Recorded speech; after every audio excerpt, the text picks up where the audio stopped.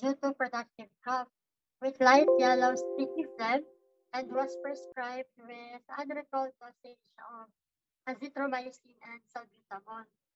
2 weeks prior to admission, patient once again sought consultation and was advised to be admitted due to persistent aforementioned symptoms. And the patient experienced diarrhea with a frequency of approximately 6 times with a yellowish watery stool as described by the mother. He was then admitted at Hilawas Baptist Hospital for 3 days. The patient was diagnosed with pneumonia and was given unrecalled antibiotic medications. He was also prescribed with dexamethasone for his stomach pain. 1 week prior to admission, due to persistence of symptoms, the mother decided to consult to other hospital, which is the Living Hope Hospital at Maasin City. The mother noticed progression of symptoms, now aggravated with high fever of 40 degrees Celsius, leading to an episode of seizure with a frequency of 3 times a day with a duration of 30 minutes per episode as verbally by the mother. Body weakness with swelling of both lower extremities was also noted. He was given IV and other unrecalled medications for an unrecalled diagnosis. After 7 days, he was referred to EVMC for further evaluation and management. So on the day of admission, the above mentioned symptoms persisted and no known other associated symptoms are noted. Okay, can you go back to your first slide? Okay. No, yan. Hindi general data, sorry. The history. History mo. Kasi yung history mo, you started with 3 weeks, no? With the productive cough. Ano yung pertinent negative mo dito na dapat mo ibutang? Kasi oftentimes, imo kasi pag imot history kung ano lang ang ginya ka ng parents, but you don't add on kung ano pa ang gusto mo masabtan. Ano't imo dapat din ibutang? Like 3 weeks, productive cough with light yellow sticky phlegm. Ano pa ang pwede mo mabutang dida?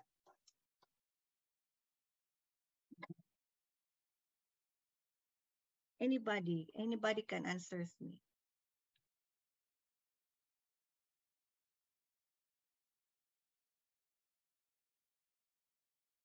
Can you open all your video? Kasi 8 lang naman ka mo.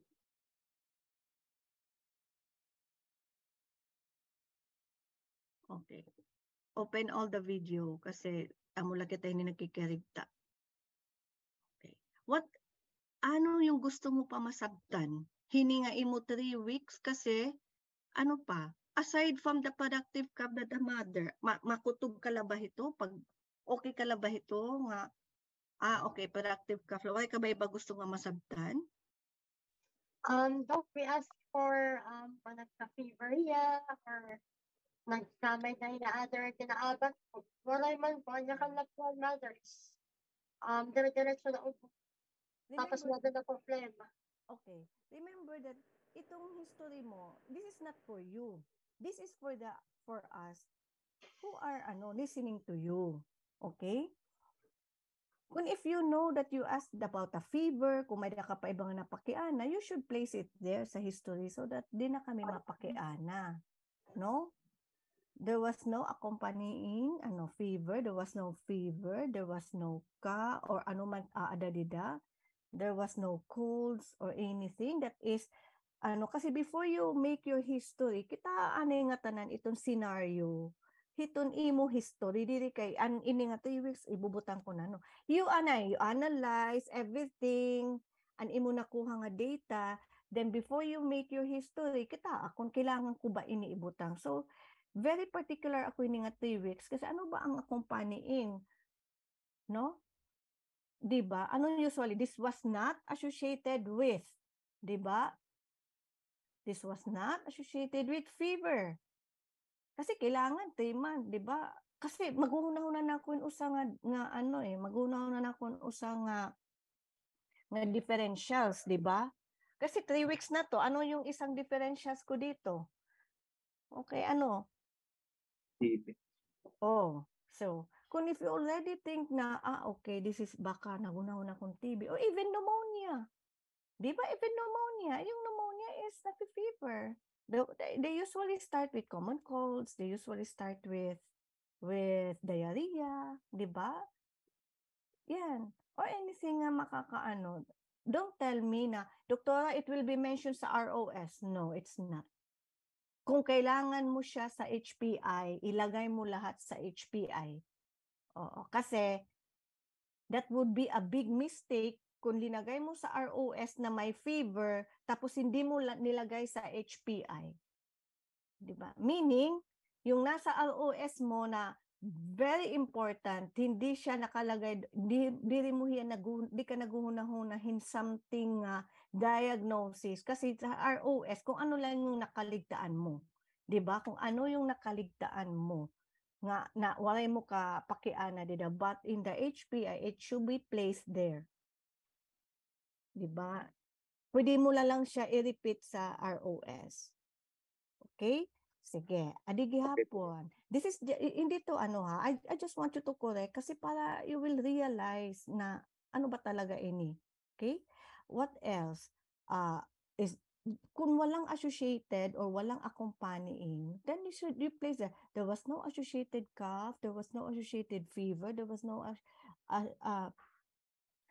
or accompanying cough, vomiting, or diarrhea. Kasi, in 2 weeks time, nagreklamo na hiya nga may diarrhea. Diba? Nakukuha niyo takarag signon? Yes po, Doc. Diba nakuha na? Nasaling ka mo nga. 2 weeks by patient once again sought consult and was about to be admitted due to persistent offer.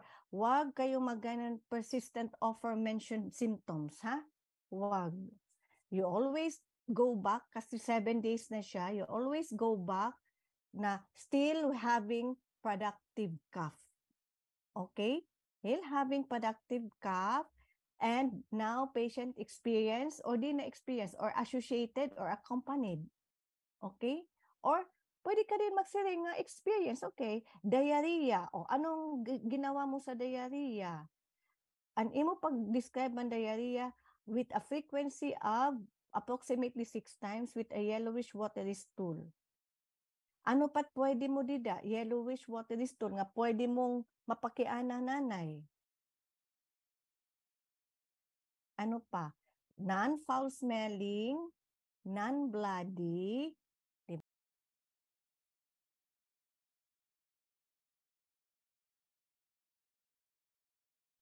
kasi 6 times eh.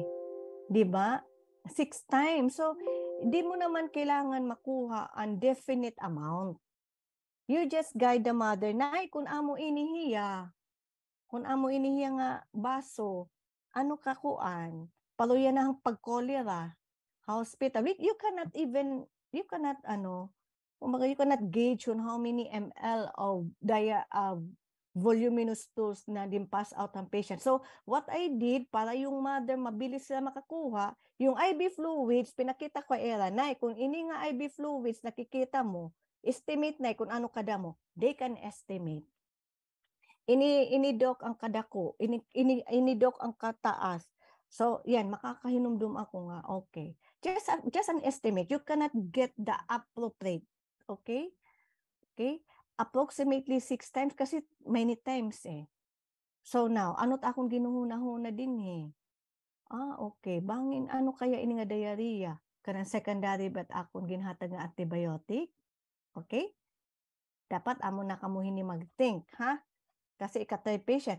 Okay, yellowish watery stool. Again, wala na naman pertinent negative or pertinent positive. Kasi ito, nagdiarrhea na, di ba? Masaling ka na, there was no associated. Masaling ka, 2 weeks prior to admission, patient once again, a patient still with having cough and colds, a cough with yellowish phlegm, tapos now experience diarrhea, yellowish, watery, non-foul smelling, non-bloody. 6 times in a day, approximately mga 100 cc per bath. Ikaw lang pag-approximate. This was not accompanied with, ano't usually mo pwede mo mabalik? Of course, vomiting, fever again, kasi you expect 6 times siya nag-diarrhea, you expect that this patient would go into dehydration. Diba? So, meron siyang mga sensible water losses which cause, pwede siya magkaroon ng dehydration fever. Diba? Yun. Amo iton. Iyo dapat ibubutang dida. Iyo ha? Then, the patient was brought to, tapos even the appetite. Pwede nimo. Patient had lost appetite, pertinent negative and pertinent positive. Which you expect. Kasi imagine, 3 weeks na ini eh. Kung 3 weeks na ako nga masakit, kita, tapos nagunaw na, kabahin good man ini TB, bahin good man ini kuan. Diba? So, you think na nga, okay, kumusta kayan iya appetite? Diba? You always, sige, tapos he was given, yun na, patient was brought to, Hilongos Baptist Church, okay? Sige, next slide. Ito, next slide. Okay, ini nga 1 week na naman. 1 week prior kasi always have 7 days. Okay, nawala ka na. What happened to your cough? May dalagi cough? Still having cough? Tapos may dalagi hapon diarrhea? Nawawala ka na. And then, malay mo, nag-seizure na siya because of diarrhea, electrolyte imbalance, di ba? So, parang nawala na kita hininga 1 week. Doc, nagbutang po kami ng progression of symptoms po and mga aforementioned symptoms lately. Versus Ang kanan, 3 weeks and second. The modern progression. Kaya nga kasi yung gibubutang din progression of symptoms. What particular symptoms? Also, Doc, we need to elaborate on what symptoms are noted. Yes. And usa po. Yes, kasi you already mentioned 2. Based on your third week and your second week, yes po. ang nag-mention ka mo cough, di ba? Yes. Ang sunod ang diarrhea. Para wala ka mo pakiana. Kasi especially diarrhea, ang diarrhea, ano ba talaga progression of symptoms? Meaning, nag-progress ba ang diarrhea or ang cough? Di ba? Para wala pakiana. Which could have triggered your seizure. Okay po. Nag-gets nimo. Yes po, Doc. Okay. Ibutang ladida kasi pag unang-una, ano kaya naka-trigger ang seizure? 'Di ba? Ano kaya ang diarrhea, ang ubo or what or ibalahiya. Bang sa dito ha? Tapos ano ang 3 times a day with a duration of 30 minutes. Tapos what happened to the patient? Post-ectally. 'Di ba? Ibutang niyo, awake ba ang bata? Drowsy? Nagbalik ba as if nothing happens? That is very important pag if you are describing the seizure. Kasi 30 minutes is very long. Remember, I think kung meron akong 30 minutes in every seizure, tapos nag-occur pa 3 times a day, di na magmamata. You should think of duration of 30 minutes, matagal to ha. Pamati ko, bangin na inin comatose. Kasi maihan na hiyang hypoxic. Doc, possible po ba ang 30 minutes na duration hand seizure? No, it's based you. on mga 30 minutes, bagay, diri ada possible nga 30 minutes. Yeah. Kung diri ka, naduda ka, then you have to, hinayon mo ang mother pagpakiana.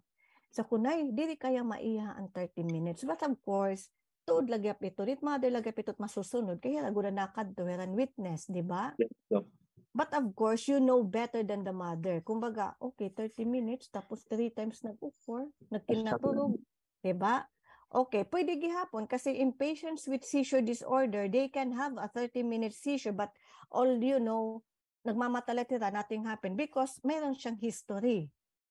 Okay? Sige. Now, kay ini nga seizure, dako naman inihiya, so kinahanglan, i-mention mo didi kung ano, ang cough nag-progress, ang diarrhea nag-progress. Di ba?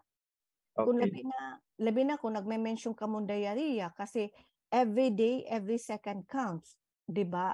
Labi na itong ginpapas out ito, kinanlan, igme-mention mo. So, I presume, hininga imong history, tikang second week nga may diarrhea hiya, nag-continue lahiya until such 1 week prior. So, dako siya nga factor. So, gusto ko na ma-picture, pipictureon muna kung anong posturahan bata. Because remember, she's having a diarrhea for a week. So, what was the appetite? May da ba fever? Kasi you presume 1 week na ini nga nagda-diarrhea, dehydrated ini. Pwede ini magka-adahin fever, di ba? So, you always mention the pertinent negative. And then, your last bullet, what triggered now the parents to bring the patients to our center? Okay? Kung they were referred la, Doc, by the previous admission, Doc, in hospital. Yes. What triggered the family to bring your patients to their center? What triggers? Kasi imagine ka, 1 week na nga ka, fahira ka talanta. 1 week na ka, ano naka-trigger pagpadarahan patient nga to hospital? And swelling of lower extremities po, Doc. Okay. Amo to, pwede nga nito amo timpaybot kasi imo chief complaint kung ano ang naka-trigger. Doc, ano po kami magbe-basehan amon chief complaint po, Doc, kay first nag-solve kasi yan consultation, Doc, through first consultation po niya, Doc, kay through unpersistent cough, unproductive cough po. Makaduha man po hiya nag-consult, Doc. No, in kung ano hospital. iton imo Pinaka-first po.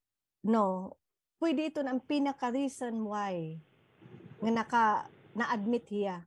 Kaya ano nga gindala na gud ito nga ta hospital. So pwede ka gyapon body weakness, or lower extremity weakness or edema. It's because you already have 1 week diarrhea which could trigger body weakness, di ba? Which could trigger imo lower extremities. Di ba? Can you get my point? Do Yes, you po, get my Doc. point? Yes po. Pwede to amot imo maging pivot.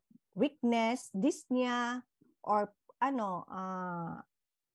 yun, mga weakness. Kasi it can present naman, imagine in a 3 weeks nga cough, almost 2 weeks nga diarrhea, then yun. Di ba? Pwede ka na ito weakness. Pwede ka na ito. Because of, you already think of electrolyte imbalance, you already think of dehydration, which could trigger the mother to bring the patient. Kasi han time nga 2 weeks nga nagda-diarrhea hiya, wala ya ka-trigger dad una hospital eh. Di ba? Dito lang yan na-trigger pagdara hospital, han nakita niya nga may body weakness, with Dairy po, Doc. And 2 weeks prior to admission, nagkuhan po yan, duha na iti admission first and sa hospital, then ikaduha na po ini nga 1 week prior to admission. Kaya nga, so ito yung pinaka-latest. So nga na po kami mabase ang pinaka-latest para mabutang chief complaint po. Yes, oo, pinaka-latest. Okay. Pwede ka na nga ni seizure. You can even have the HPI na seizure. Okay. Na which kun naka-trigger. 'Di ba? Wide kasi ang seizure. It's seizure pwede ito hiya, pwede naka-cause ang diarrhea, pwede naka-cause ang pneumonia, pwede naka-cause yung bacterial meningitis. 'Di ba? Damo pwede ito. Sige, continue kita. I hope you can get para naman sunod. Yes po, Doc. Okay, sige.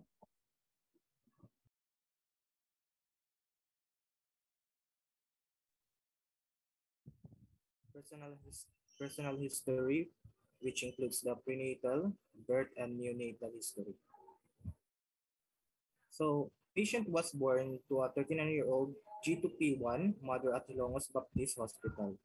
The mother had no history of illness, doesn't smoke, nor drink alcoholic beverages during the whole course of pregnancy. With complete prenatal consultations, mother took vitamin C, 500 milligrams once daily, no history of radiation exposure. Patient was delivered full term via vaginal delivery in cephalic position with approximately 6 hours of active labor. Umbilical cord was cut using a sterilized medical apparatus. No complication observed at the umbilical area such as foul smelling, yellowish, erythema, pus, bloody, water discharge, umbilical stump was cleaned every day using a cotton soaked in warm water. Patient was bluish or cyanotic after delivery. No cry was noted for approximately 10 seconds. First stool appears brownish to blackish in color. Growth and development. So gross motor. So the patient rolled over at 4 months, sat alone at 8 months, stand at 12 months, and before admission and present can run but with assistance.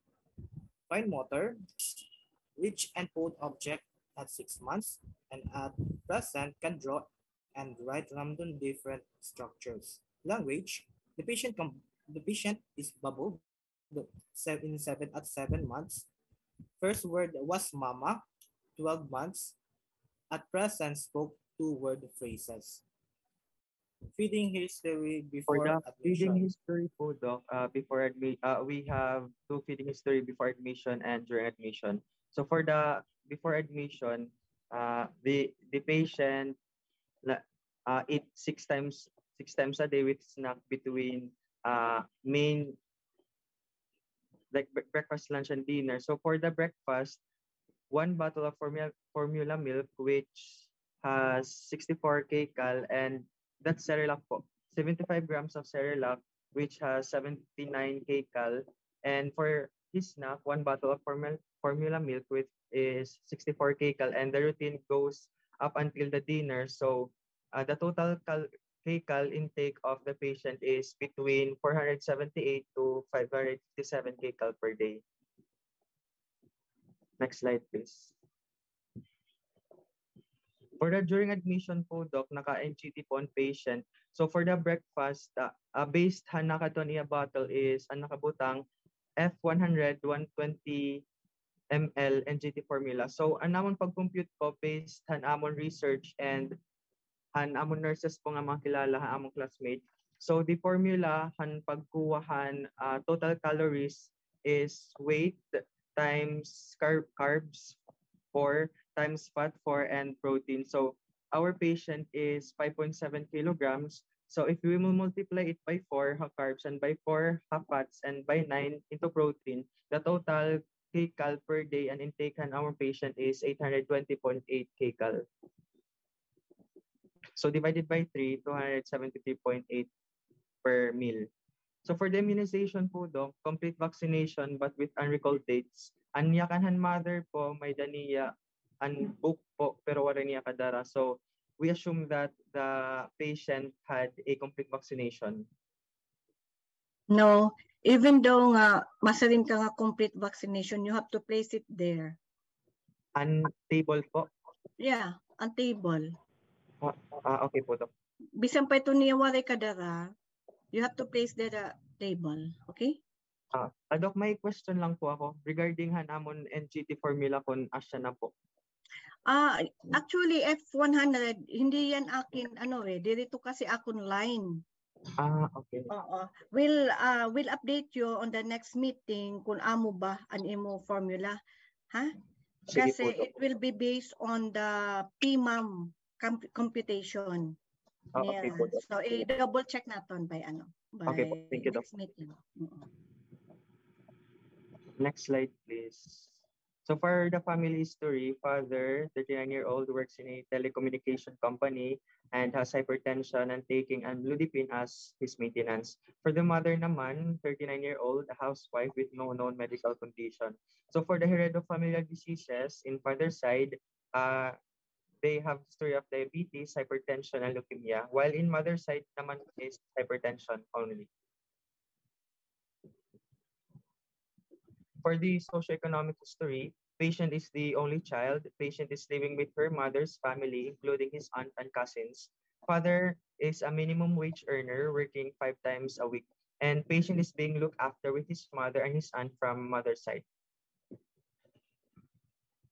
For the environmental history, patient's house is a two-story concrete and well-ventilated house with 2 rooms, one room being occupied by the other member of the family and one room for their family. Their toilet is located outside their house and is manual flushing type of toilet. Layeco 4 as their electricity provider and Jetmatic pump or the deep well as their source of water for maintenance and drinking water. For the rest of the family po, Jetmatic pump and era source of water. But for the baby, they bought mineral water from outside. Other garbages is being burned under the soil. Patient is not exposed in cigarette smoke, but exposed to other environmental pollutants because they cook inside the house using charcoal. People with cough and smokers are noted as community risk for the patient. For our physical examination, for the general findings, the patient is well developed, malnourished looking, not in cardiorespiratory distress. Patient looked his chronological age of 1 year and 3 months old. For the vital signs, temperature is 37 degrees Celsius, pulse rate is elevated at 142 beats per minute, and respiratory rate is elevated also for having 64 breath per cycle. Autostat is 94%. For our anthropometric data, in the right side of the table, we have the normal values from CDC and WHO. And for the middle part, we have our measurements. So for the head circumference, the measurement of our patient is 43 centimeters. Then the normal values from WHO is 43 45 centimeters. While our chest circumference is 41 centimeters, the normal value is 48 centimeters. For the abdominal circumference, 32 centimeters, and for the normal value, it is 36 centimeters. For the MUAC, our measurement is 11 centimeters. Then the normal values from WHO for his age of 1 year and 3 months is approximately greater than 13 centimeters. For the height, we have 161 centimeters. For the weight, 5.7 kilograms. For his BMI po, it is 15.32, but the standard value of WHO is 17.6. So as we can see in the table, it only implies that our patient is malnourished. For the skin, during inspection, skin is warm, dry, and brown in color. Hyperpigmentation was noted in the abdominal area in circular arrangement. Ulceration is present in both lower and upper extremities, prominent in the distal part only. For the HENT, for the head, symmetrical with equal hair distribution, no lesions, no palpable mass, no bleeding, no infestation, anterior and posterior fontanelle already closed and not palpable. For the eyes, eyebrows are symmetrical, no scars and active lesions. Eyelashes are fine, black, and oriented outwards. No edema, no tenderness, and no lid flag of the eyelids. No anacteric sclera, no hemorrhage, no ulceration, as clear cornea and pupils are equally round. For the nose and sinuses, septum is on the midline, no nasal discharges, no nasal flaring, no lesions, and no congestion. For the oral cavity, no signs of dryness of the lips, no lesions, no bleedings, and no discoloration. For the neck, trachea is on the midline, no discoloration, thyroid gland is not palpable and moves with deglutition, no palpable lymph nodes, no lumps, no engorged veins, and no visible pulsation. For the breast, no discoloration, no dimpling, no discharges of both breasts, no nipples are everted, no palpable lymph nodes, no lumps, and no tenderness of both breasts. For the chest and lungs during inspection, no masses, no lesions, no deformities in chest walls, thorax and chest expansion is symmetrical. So for the palpation, no tenderness noted. For the percussion, we noted dullness in upper lung field. And during auscultation, crackle was heard on the upper lung field of both lungs. So the right and left lung, upper field near, we heard crackles po. For the cardiovascular system, during inspection, no pericardial bulging or lesions in the chest. During palpation, no masses or no tenderness was noted. During percussion, dull, no thrills, and no hips was noted. For the auscultation, the patient is tachycardic for having 142 beats per minute. Normal heart sounds, first and second heart sound is audible. No murmur. The PMI is at the fifth intercostal space, left mid-clavicular line. For the abdomen, during inspection, we notice that it is inward curved or sunken. No visible peristalsis, pulsation, lumps, no nodules, and no scar. For the auscultation, there were no bruits, normal active bowel sounds. For the palpation, liver is not palpable, kidney and spleen is not palpable as well. During percussion, the whole abdomen is tympanitic. For the extremities, limbs are symmetrical, no signs of deformation, no masses, no tenderness of joints and clubbing, and no edema. For the genital, no edema, no hematomas, no laceration, abrasion, or dry secretion. For the scrotum, no erythema, no ecchymosis, no lesions, and abrasions as well. For the anal, sa buttocks part, there are no lesions, no dry secretions also, no ecchymosis and rashes. For the perianal skin, no inflammation, no secretion, no bruising, no tears, no laceration, and no fissures. For the back and spine, no abnormal deviation of the spine, no kyphosis, lordosis, no bulging across the length of the spine, and no paravertebral tenderness. And there are also no masses noted. For the neurologic exam, mental status examination, patient PM is a 1 year and 3 months old male Filipino, was evaluated in lying position wearing a loose shirt. He does not interact with environment and cannot respond when being called by his mother. During the examination, he never cried nor gave attention to the examiner. For the cranial nerve assessment po, Doc, sa cranial nerve 1 po, sa olfactory, we haven't tested it because di man maka-correspond ang patient if magpaamoy kami. So, anamon nala anamon gibuhat during cranial nerve assessment and pwede lang naman ma-observe patient while nalay iya position. So, for the cranial nerve 2, the optic, the cranial nerve 3, 4, and 6, the oculomotor, trochlear, then abducent, pupil are rounded and pupils quickly and symmetrical constrict to a bright light using our pen light directed into either of the eyes. With poor accommodation, extraocular movements are not intact, no ptosis or no nystagmus was noted. For the cranial nerve 5, which is the trigeminal, so we have no data about it kay it requires ang mga facial sensation. So since dire pa kuanan bata, so we dire na magpapag-anan kung nakaka-feel hiyahin mga stimuli. So we proceeded to the cranial nerve 7, which is the facial nerve, which is responsible for the facial muscle movement. So we have noticed that our patient has facial asymmetry and his mouth is protruding to his left side lang. So during the duration of our cranial nerve assessment, nga tula talaga iya, wala iya nagkilos sa ibang aspect han iya mouth. So for the cranial nerve 8, which is the auditory, we suspected po, Doc, of hearing loss since ang patient is unresponsive han before call han iya nanay, diri talaga na-react. What was the sensorium of this patient? Tulala hiya, Doc. Oh, so meaning, dili nga may hearing loss. Kasi remember, based on your HPI, you sabi mo, 30 minutes nga nag-seizure. Yes, Doc. 3 times. Or we don't know how many times. So you expect that this patient is abtunded. Hindi ba siya abtunded? Sorry, Doc. That's the first time na hear ko ang word nga abtunded. Oh, sige. You find itong definition of them. Hindi ba siya stupulous? Stupulous? First time gihapon narinig? Yes, stupulous? Yes po. Kasi you cannot claim right away that this patient cannot hear. Because that's why suspecting pala kami.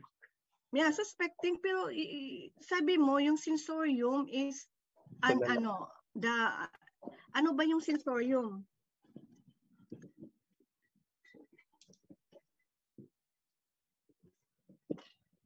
Ano ba yung sensorium? Hello? Hello? Hello? Okay, We cannot hear you clear po, Doc. Why? Hello?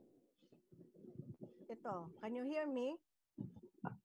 Dire duro po. Feel ko dok an mic po han imo headset. How about this one? Can you hear Ah, me?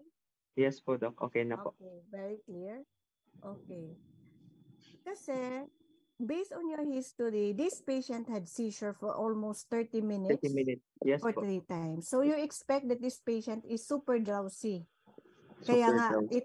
it was referred to our center, to EVR, for further evaluation, for higher, So, Okay po.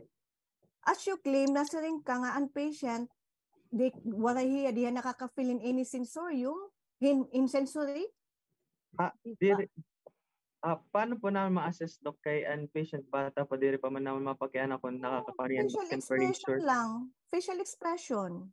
Anya based hanamon observation po dok. Waray talaga dok. Tulalalahiya. Kaya nga, kasi I want you to justify, haniya sensorium, kasi bisan mo pati da pag dinuunon, pag pinanguanon, kung walay talaga hiya, respond, then there's something wrong with your sensorium. Diba? Yung consciousness ng patient. So it could be your patient is already stuporous or drowsy. Okay po. Diba? Ano ba siya? Nagmamata ba hiya? Namamati? Yes. Diri yan namamati dok pero nagmamatahiya. Nagmamata. Na-blink ba yan ay? No. Yes. Diri gyap. Diri gyap So, dok. di rin na-blink. So, parang abtanded. Ha? Kita ka mo definition it, abtanded. Abtanded. Oo, bagahin blunt affect ba? Iton, pamita ka mo itong word nga blunt affect, abtanded, drowsy, stuporous. Okay? Okay po dok. Kita ito niyo kasi based on your history, it could happen. I expect these patients to be stuporous or abtanded.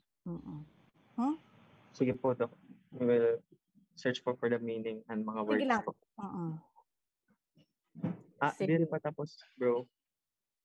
So for our cranial nerve 11, the accessory po dok, we noticed that the patient has stiff neck, always lahiya na kadiha left side. Diba? Yes. So, How about your nuchal rigidity? Makadto pa kila kita dok. Sige. Makadto pala kami. Sige po. Okay. For the motor po dok, si iya mga muscle naman, normal posture, symmetrical limbs movement, and normal tone with symmetrical muscle bulk. Pero during our grading po dok, during assessment hand, right upper, then down to the lower left extremity, grade 2 na-assess po na mga grade 2 la dok, like active movement with gravity eliminated, no resistance from the physician kay. And during akon evaluation po dok, in raise ko niya hand, then diri na stay, like diretso la bagsak. Okay. Sige, next. For our muscle tested, like elbow, wrist, finger, knee, ankle, the flexor, extensor, and all, abductor, and dorsiflexion, and plantar flexion. So for our, next slide please. Normal naman po niya tanan. For cerebral, no intention tremor. For the meningeal, nuclear rigidity po dok na positive po ya since atol talaga yung side. Diri nabalhin during the whole duration amon assessment. For the Brudzinski sign po dok na gintest ko inihiya using hand maneuver nga ginto duha amon. Pero halegla, wari ako naglabutan niya neck since duha man an pag-assess ang Brudzinski sign, the neck and the leg. So since aniya neck very stiff, wari na la ako nag-attempt paglabot by mabari. So hanleg na la po ako. So hanakon assessment. Okay, if you didn't perform the neck, why did you place their positive nuchal? I mean no po dok kay ang nuchal rigidity po nakita evident naman po dok kay diriya during the whole duration ng among assessment ngadto na talaga yan aside. No, it's not. Bubutang No. Bisan pa iton, we have plenty of neurological cases na nakatulad sa side pero walang nuchal rigidity. So don't, wag mong i-summarize lahat. Okay po dok. Okay? So how did you perform your Brudzinski test? An akon po dok haleg gin-flex ko niya other leg an usa, then sumunod an usa. So that's the indication of Brudzinski sign po, positive Brudzinski sign. That's all? Yes po dok. Paano mo? Ginpilo mo? Ginano mo hiya? For example, ini po an like the whole leg po dok. Like sumod kan ko duwa. kung to ha, inflex po ade, then umupod diha pa dito. So that's indication of positive Brudzinski sign po. No, Based pati, on, ano, based on imo nabasa, yes po, Dok.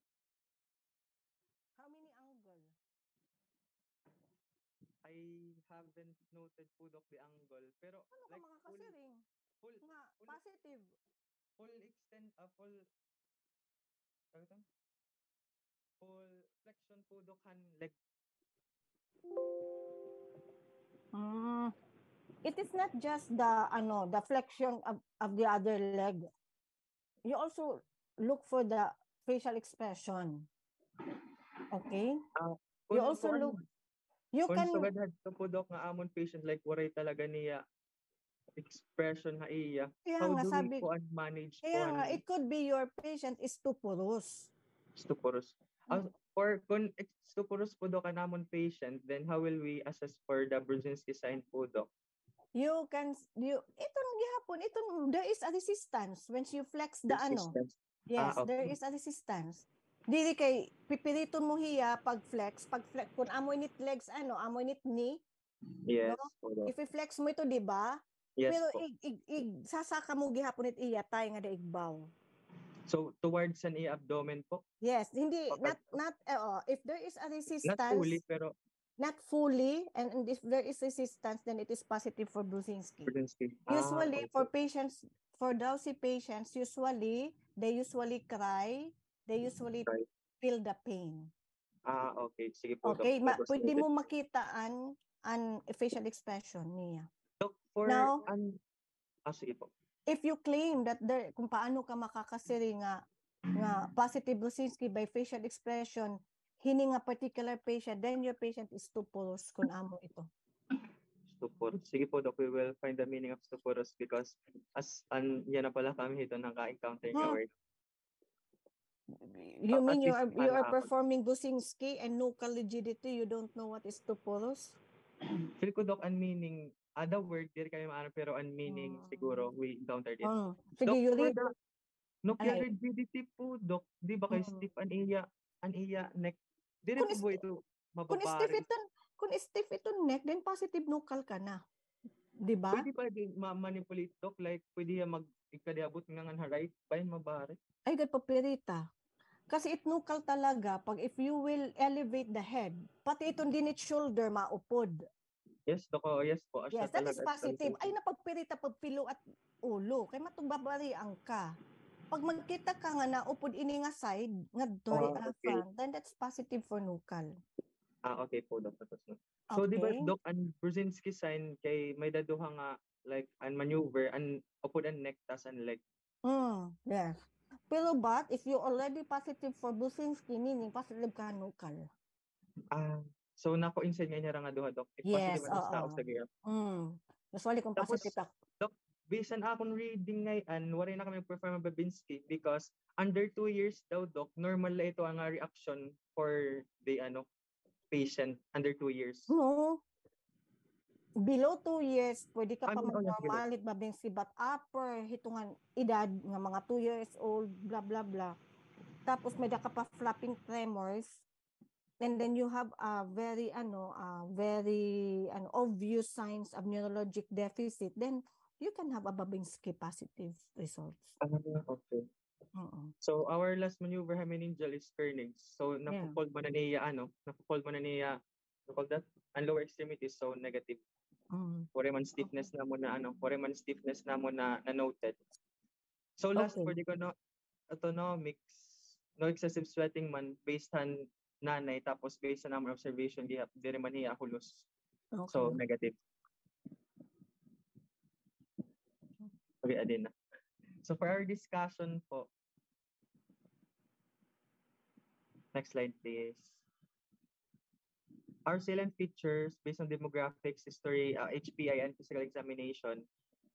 Demographics, 1 year and 3 months old, male Filipino. For the history of present illness, wala, kaya may hindi mo.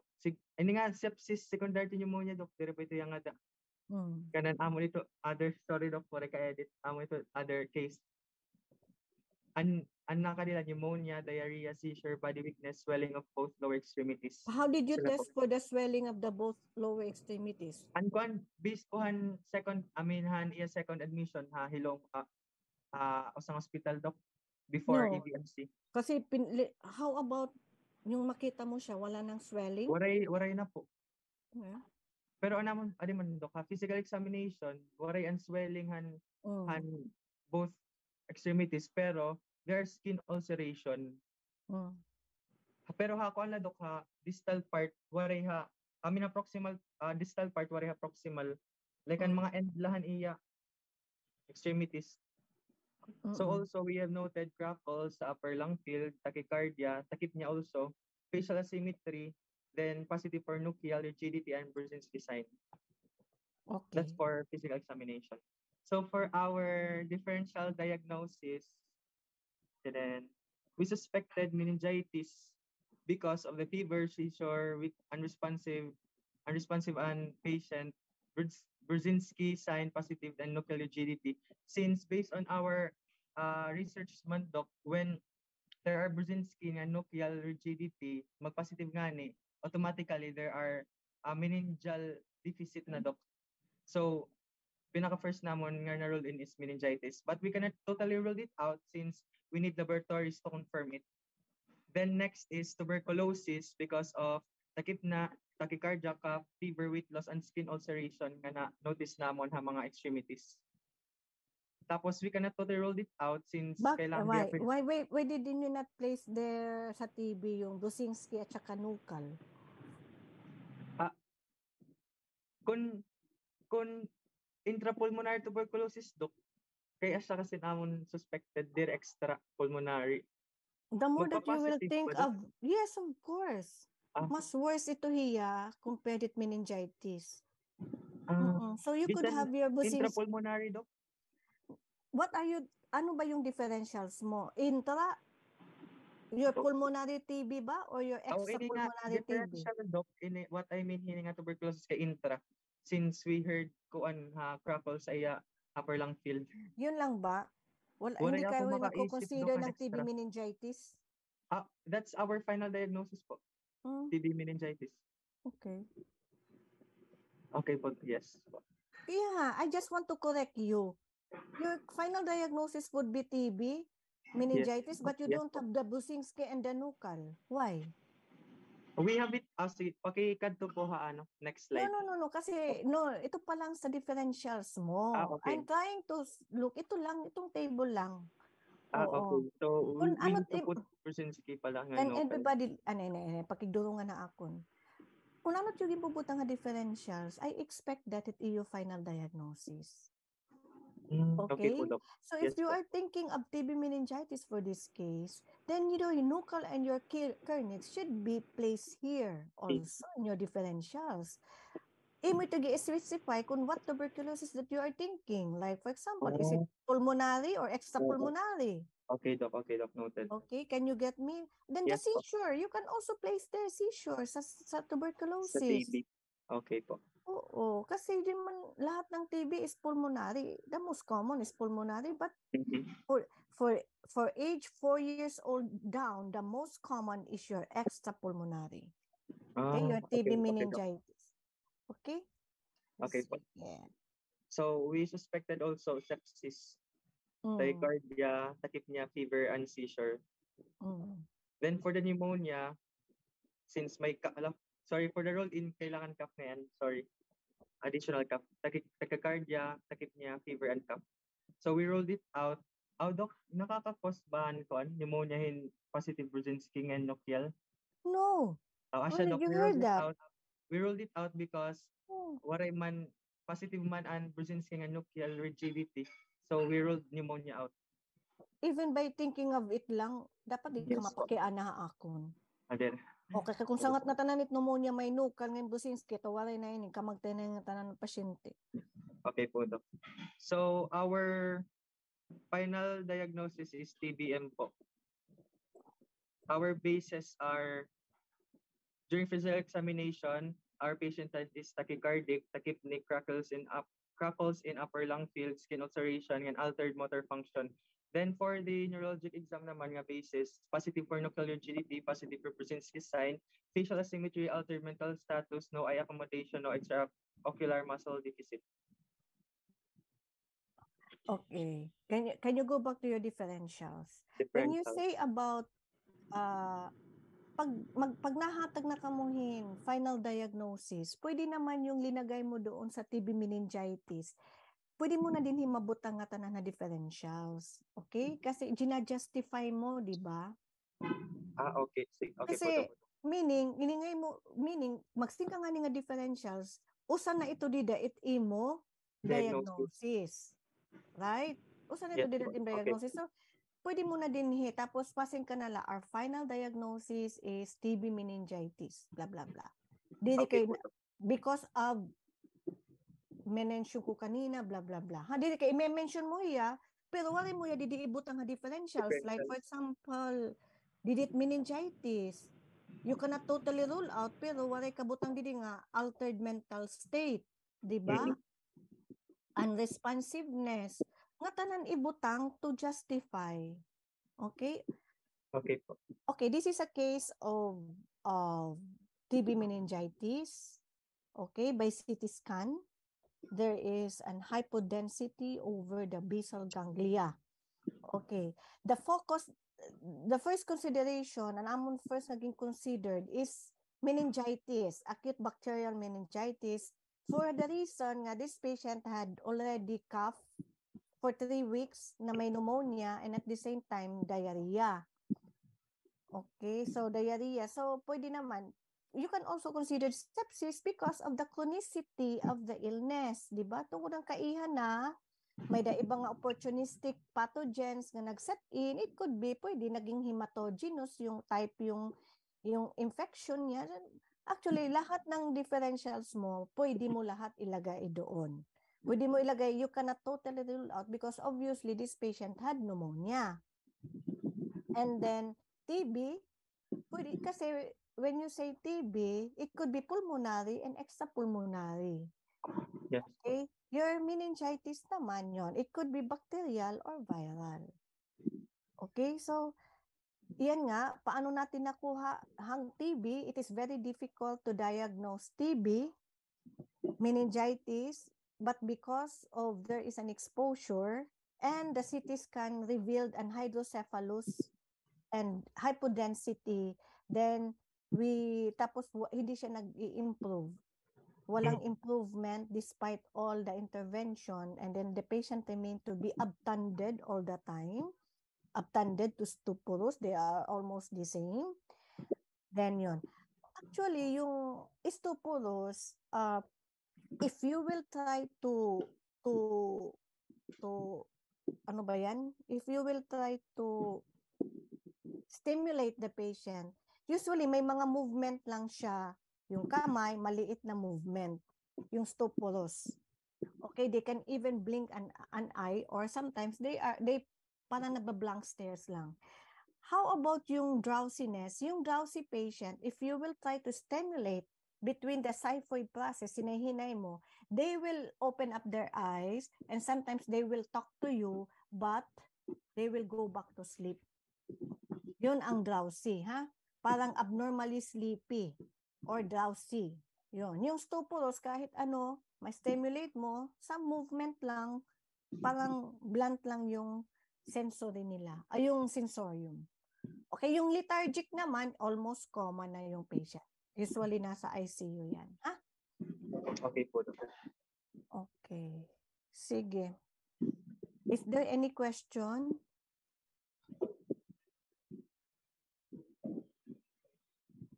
So kung walang question, can we go to the next case right away?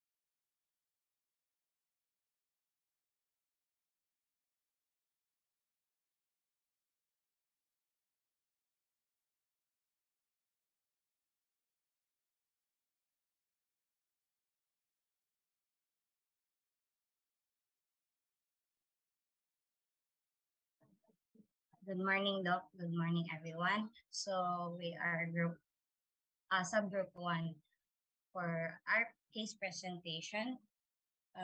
First, our general data. We took the history. The date and time of history is October 14 at 12:50 p.m. and the date of admission for the patient is October 10, 2022.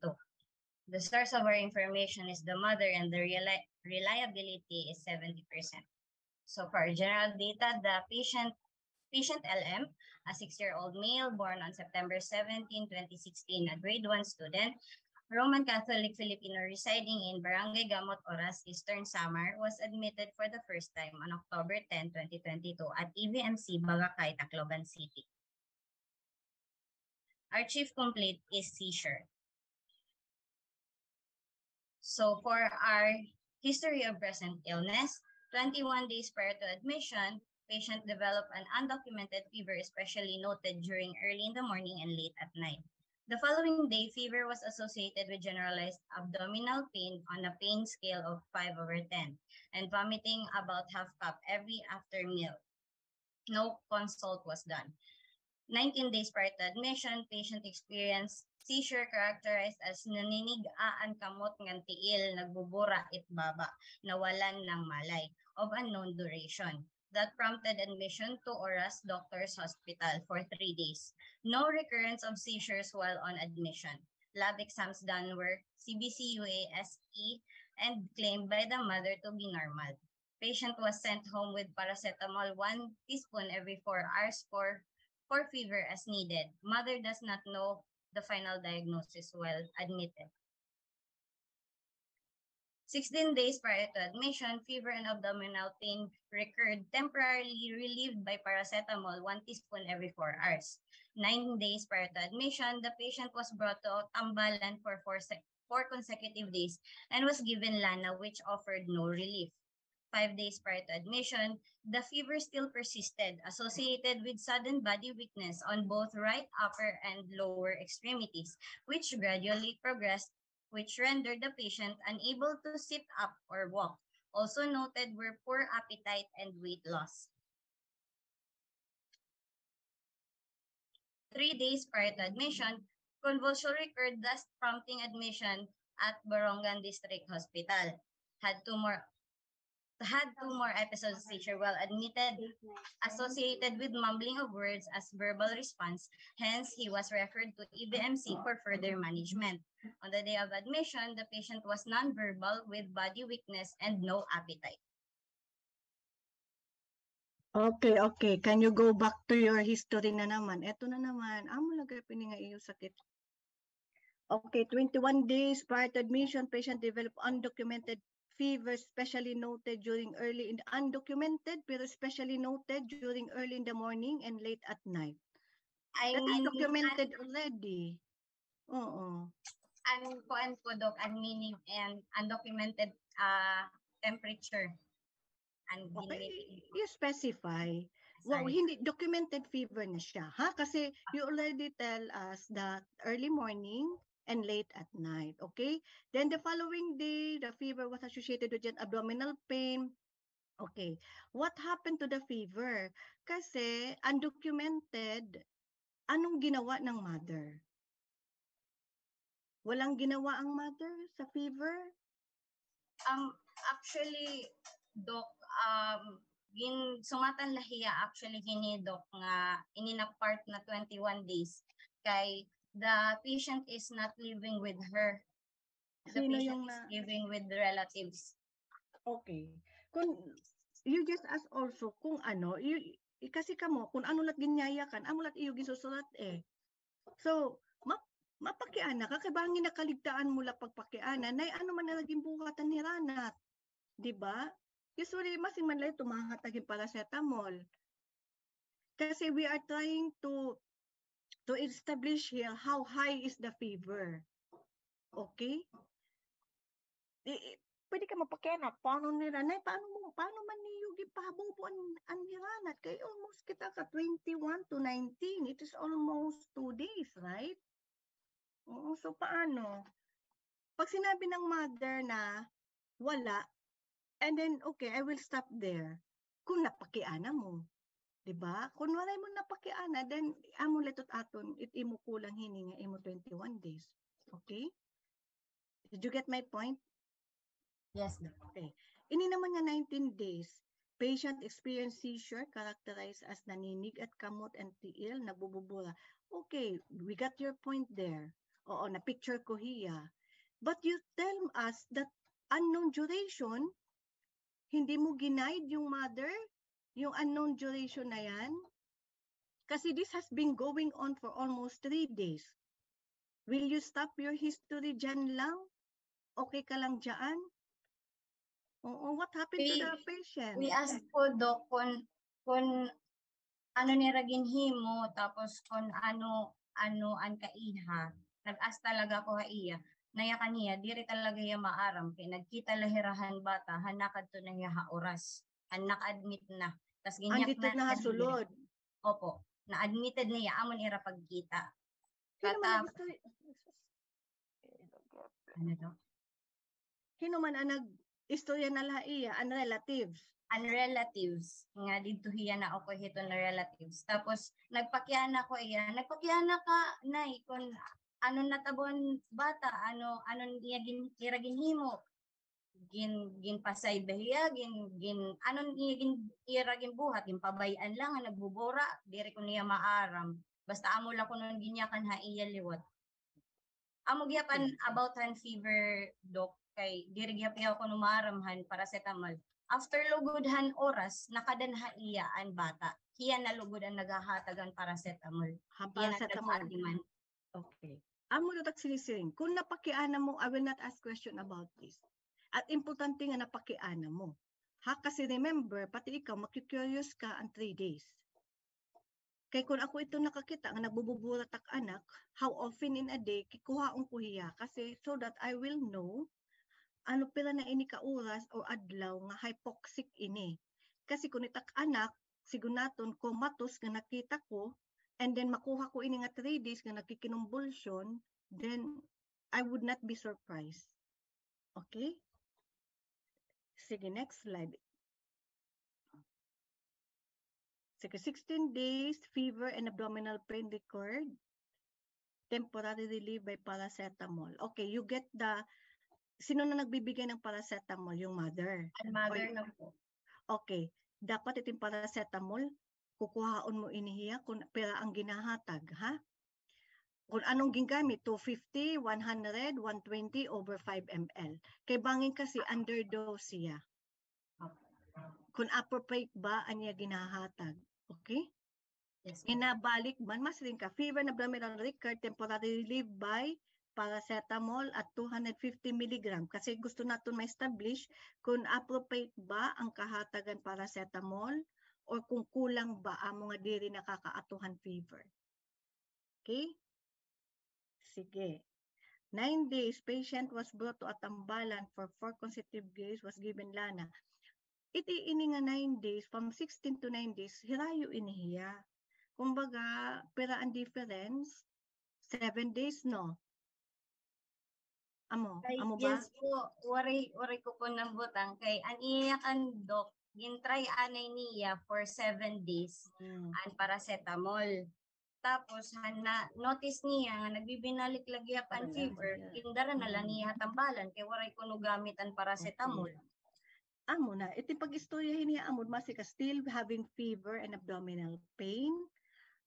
There was no relief of giving paracetamol, so patient was brought to Atambalan for 4 consecutive days. Di ba? Given lana which offered no relief. Ha? Kasi nawawala kita kung hain ba ini. Fever na laba, nawala ba abdominal pain? Okay? Kasi pag mga higrayo na nga distance, it iyo history, you should go back kung ano niya mga previous symptoms. Okay? Sige. 5 days, sudden body in both right upper and lower extremities, progress to render patient unable to... What happened to your patient?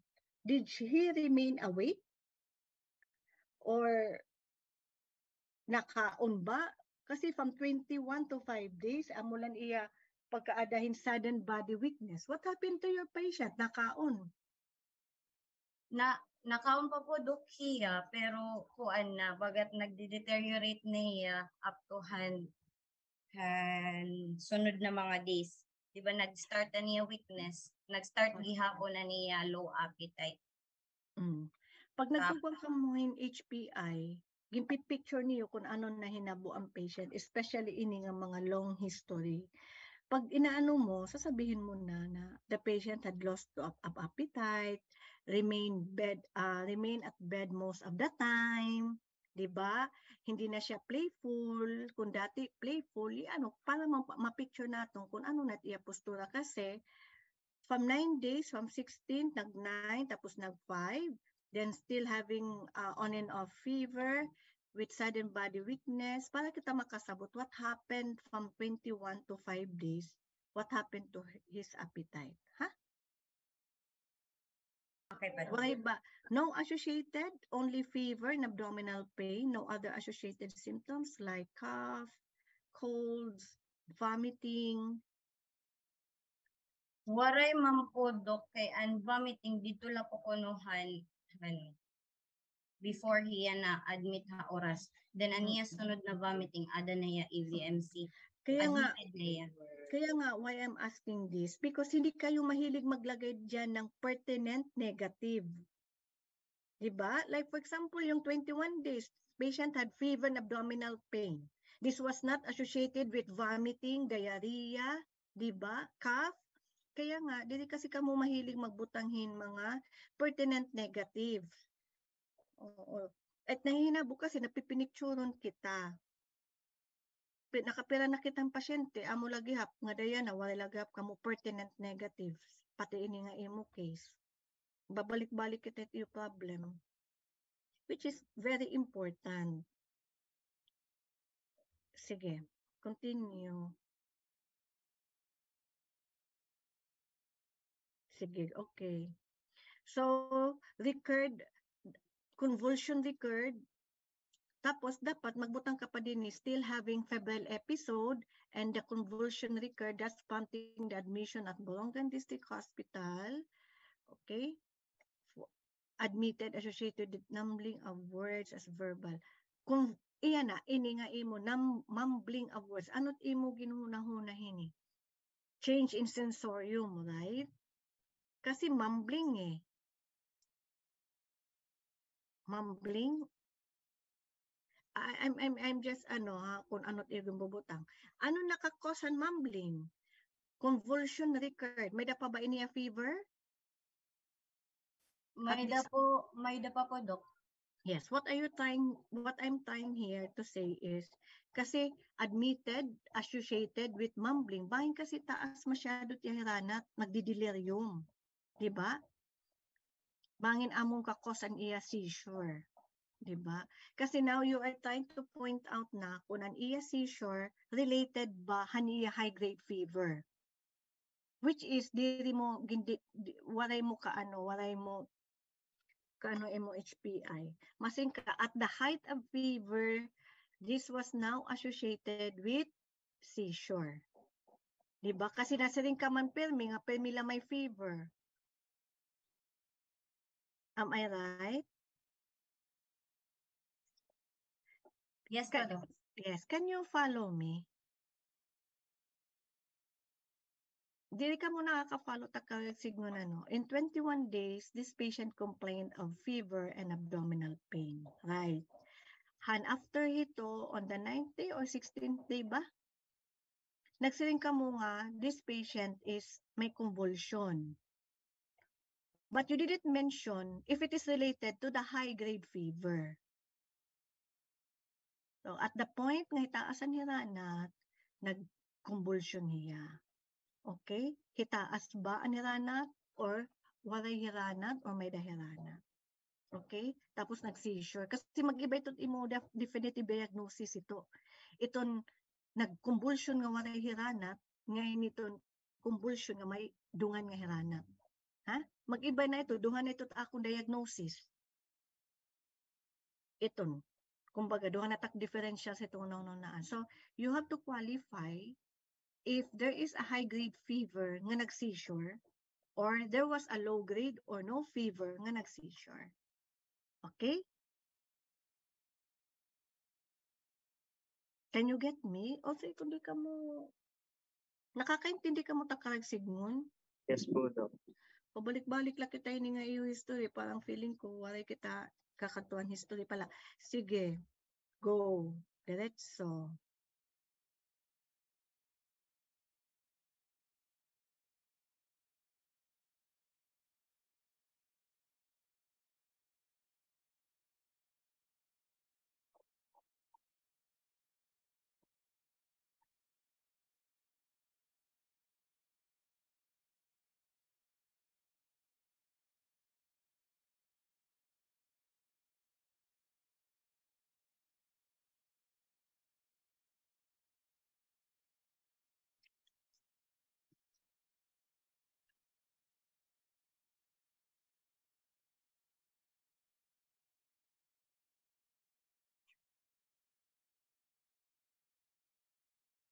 How did you qualify? How did you get the history of dizziness and lightheadedness? Paano mo na-elicit yan?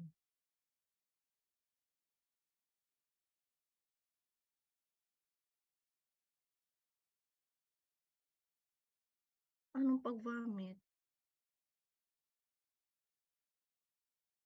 Sige, you continue.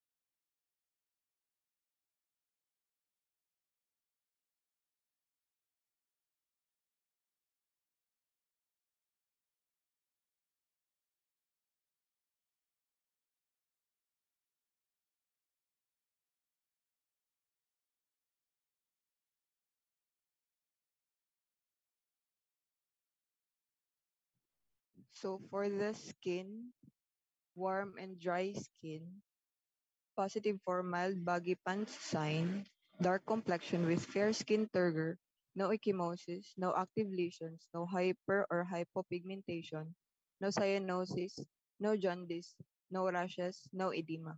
Nails are pink in color and capillary refill in toes and no clubbing. For the head, skull is symmetric with no masses, temples are not depressed, hair is black in color, fine, straight, and equally distributed. No alopecia, no nits, no dandruff, no active lesions, and no tenderness.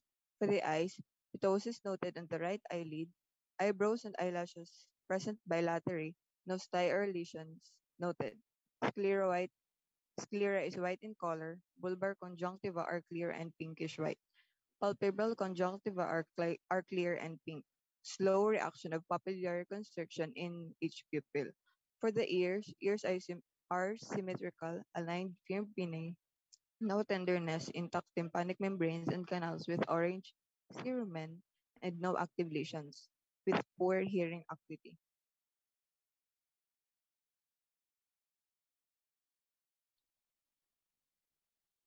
For the mouth, lips are dry, brownish pink in color and pursed together tightly, with dry mucosa and with a complete set of teeth with dental caries. For the throat, next is supple, trachea is in midline position, lymph nodes are non-tender and non-palpable. No masses noted, thyroid non-palpable, structures rise upon swallowing. There is no jugular vein distension. For the neck, trachea is in the midline, thyroid gland is palpable and moves with deglutition. No palpable lymph nodes, no lumps, no tenderness, no engorged veins, no visible pulsation. For the breast, no discoloration, no dimpling, no discharges of both breasts. Nipples are everted, no palpable lymph nodes, no lumps, no tenderness of both breasts. For the chest and lungs, thorax is symmetric, prominent rib cage, no lesions, no masses, no lagging, no tenderness, symmetrical chest expansion, unimpaired ductal firmitude in all lung fields resonant in all lung fields of both anterior and posterior chest upon percussion. No crackles and wheezing in both lungs and all lung fields upon auscultation. For the heart, a dynamic heart with no precordial bulging, no thrills, no heaves, no lumps, no tenderness upon palpation, PMI on the fifth ICS, and upon auscultation, first and second heartbeat is audible, no murmur, heart rate synchronous with pulse rate of 100 BPM. No pericardial rubs, no carotid bruit. S2 is louder than A1 at the base, and S1 is louder at S2 at the apex. For the abdomen, tenderness is present, no protuberant, no scaphoid abdomen with abdominal girth of 48 centimeter, no ascites, no visible peristalsis, no pulsations, no lumps, no nodules, no scars. Liver is not palpable with a liver span of 8 centimeter.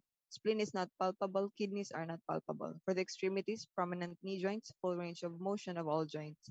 Normal skin temperature, no edema, no masses, no lesions, no varicosities. Inguinal lymph nodes are not enlarged and all distal pulses intact, full and equal. For the back and spine, prominent vertebral spine, no abnormal deviation of the spine, no kyphosis, no lordosis, no paravertebral tenderness, no masses, and negative for kidney bunch. For the neurologic examination, MSE, the patient is awake, drowsy, not attentive, and uncooperative, inactive, quiet, not oriented to time and place and person. He is well groomed, speech is not clear, thought process is not intact, and does not respond appropriately. For the cranial nerve 1 unable to assess Ju2 and GT. Cranial nerve 2, pupils constrict to 4 mm, symmetrical and slow reactive to light. Cranial nerve 3, 4, and 6, ptosis was noted in the right eye. Eye is able to move upward, laterally, downward, and medially. For the nerve 5, positive sensory function to touch. Cranial nerve 7, there is a presence of weakness and asymmetry of lips, eyebrows, and cheeks on the right side of the face. Cranial nerve 8, unresponsive to verbal stimuli, and cranial nerve 9 and 10, difficulty in speech. Cranial nerve 11, able to turn head to both sides and unable to shrugging shoulders upon resistance. Cranial nerve 12, unable to protrude tongue. For the behavior, eye-opening response we gave it a score of 1. For the verbal response, the response is incomprehensible sounds, so we give it a 2 score. For the motor response, there is none, so 1. So a total of 4 score. For motor function, there is atrophy of muscles, has involuntary movements in the right lower extremity, no spasticity, no rigidity, and no laxity. The patient cannot extend both upper and lower extremities. The muscle strength in all extremities is grade 2, which is active movement with gravity eliminated, no resistance from accessors. For the sensory, sensitive to light, touch, and pain, and other sensory assessment were not accomplished as the patient is unresponsive. For the muscle strength, rapid alternating movements, arms, legs, and finger tapping, and point to toe, finger to nose, and shin to heel movements were not evaluated as the patient was unable to respond to the assessors. Gait and stance were not assessed as the patient is unable to stand and walk.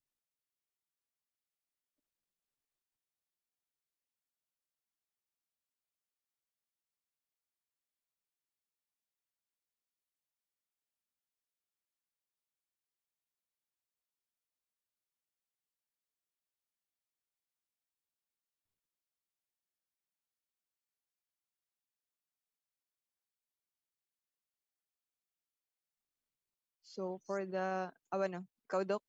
Okay, ako na. So for the salient features, our demographic is our patient is male, 6-year-old Filipino with low socioeconomic status. In the HPI, weakness is present, fatigue, fever, and weight loss. In the head dizziness and for the neuro seizure is present. For the PE findings, dry skin is present, mild baggy pad sign is present also, and ptosis are on the right eye and slow reaction to pupillary reconstruction on each pupil. So on the rib cage, it is prominent and the abdomen is scaphoid. Prominent knee joint and prominent vertebral spine. So for differential diagnosis, first we rule in acute bacterial meningitis. Fever, because fever is present, seizure, stupor, irritability, sensitivity to light, and changes in mental state. So thus we cannot totally rule it out. Also in tuberculosis meningitis, fever is present, seizure, and stupor, irritability. We can differentiate this if we have further laboratory test findings. At that time, the patient was tested for his blood and no results yet because it was on the same day na nag-extract and stuff nga to. Next is dehydration. We rule it in because of the vomiting, because on the day admitted hiya nag-vomit na liwat hiya 3 times. And then positive of body weakness, dry skin, dry mucosa, and dry lips. Thus, we cannot totally rule it out. In myasthenia gravis, we also see the symptoms because we rule it in because we also see the symptoms of weakness in the arm or legs or in the extremities and difficulty in speech, seizure, and fever. Thus, we also cannot rule it out because it can also be a cause. Then, next is marasmus. We rule it in because the patient has severe muscle wasting, poor appetite, prominent rib cage, prominent vertebral spine, prominent knee joints, and severe weight loss. Also, we cannot rule it out. Thus, our probable diagnosis is acute bacterial meningitis with malnutrition, marasmus. Where was this patient located? Wala? Where was this patient located? Along the hallway po, Doc. Saan? Papunta saan? Papuntang sa office namin or sa conference room or sa isang area?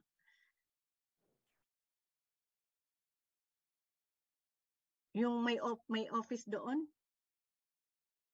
At nga may da pa room niyo dito kung dito ka mo nagdiliwan.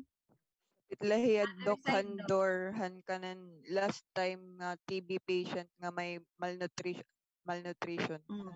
Nakadali ang gawas. Okay. Sa pidlad to pero gawas. Yeah. Okay, damo kasi. Okay.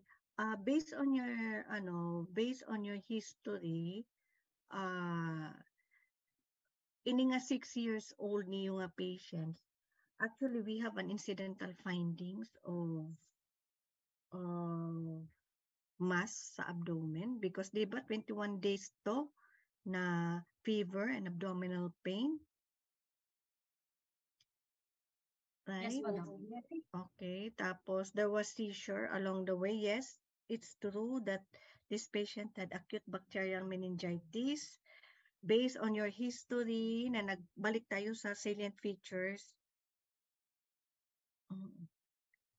Sa salient features niyo. Okay. Based on sa history, 6 years old, may low socioeconomic status. Actually, it imo history and imo neurologic exam, pag mga marasmus patient, usually pwede siya maging drowsy secondary to the meningitis, but usually their main facial expression is pathetic. Yung parang makaluluoy, which is true because ang imo pagsiringdidi is weak, drowsy and drowsy and weak, parang makaluluoy kita unla, di ba? Not attentive, uncooperative, drowsy, and quiet. Okay, usually yan ang usually most common features ng malnutrition. Usually they are pathetic. Ito nga, pag mga ganitong patient, it's very difficult for you if the mental state is secondary to the meningitis or it could be secondary to the malnutrition. Okay, not unless you do your TAP, you do your but based on the history, balik tayo sa PE, physical examination, usually you make use of ito ka, mild baggy pants sign. This should be, ato ni dapat mo, hindi dapat sa skin, ato ini extremities, sa buttocks part. Yung skin mo is loss of muscle tone sa arm. Pwede loss of muscle tone and muscle atrophy, loss of muscle mass, okay? Sa skin, pwede ito yan. Or you can also place it sa imo extremities, but it's more sa yung mga arm, upper arm, usually pwede mo mabutang skin. So, loss of muscle tone and loss of muscle mass. Okay, your abdomen is not protuberant.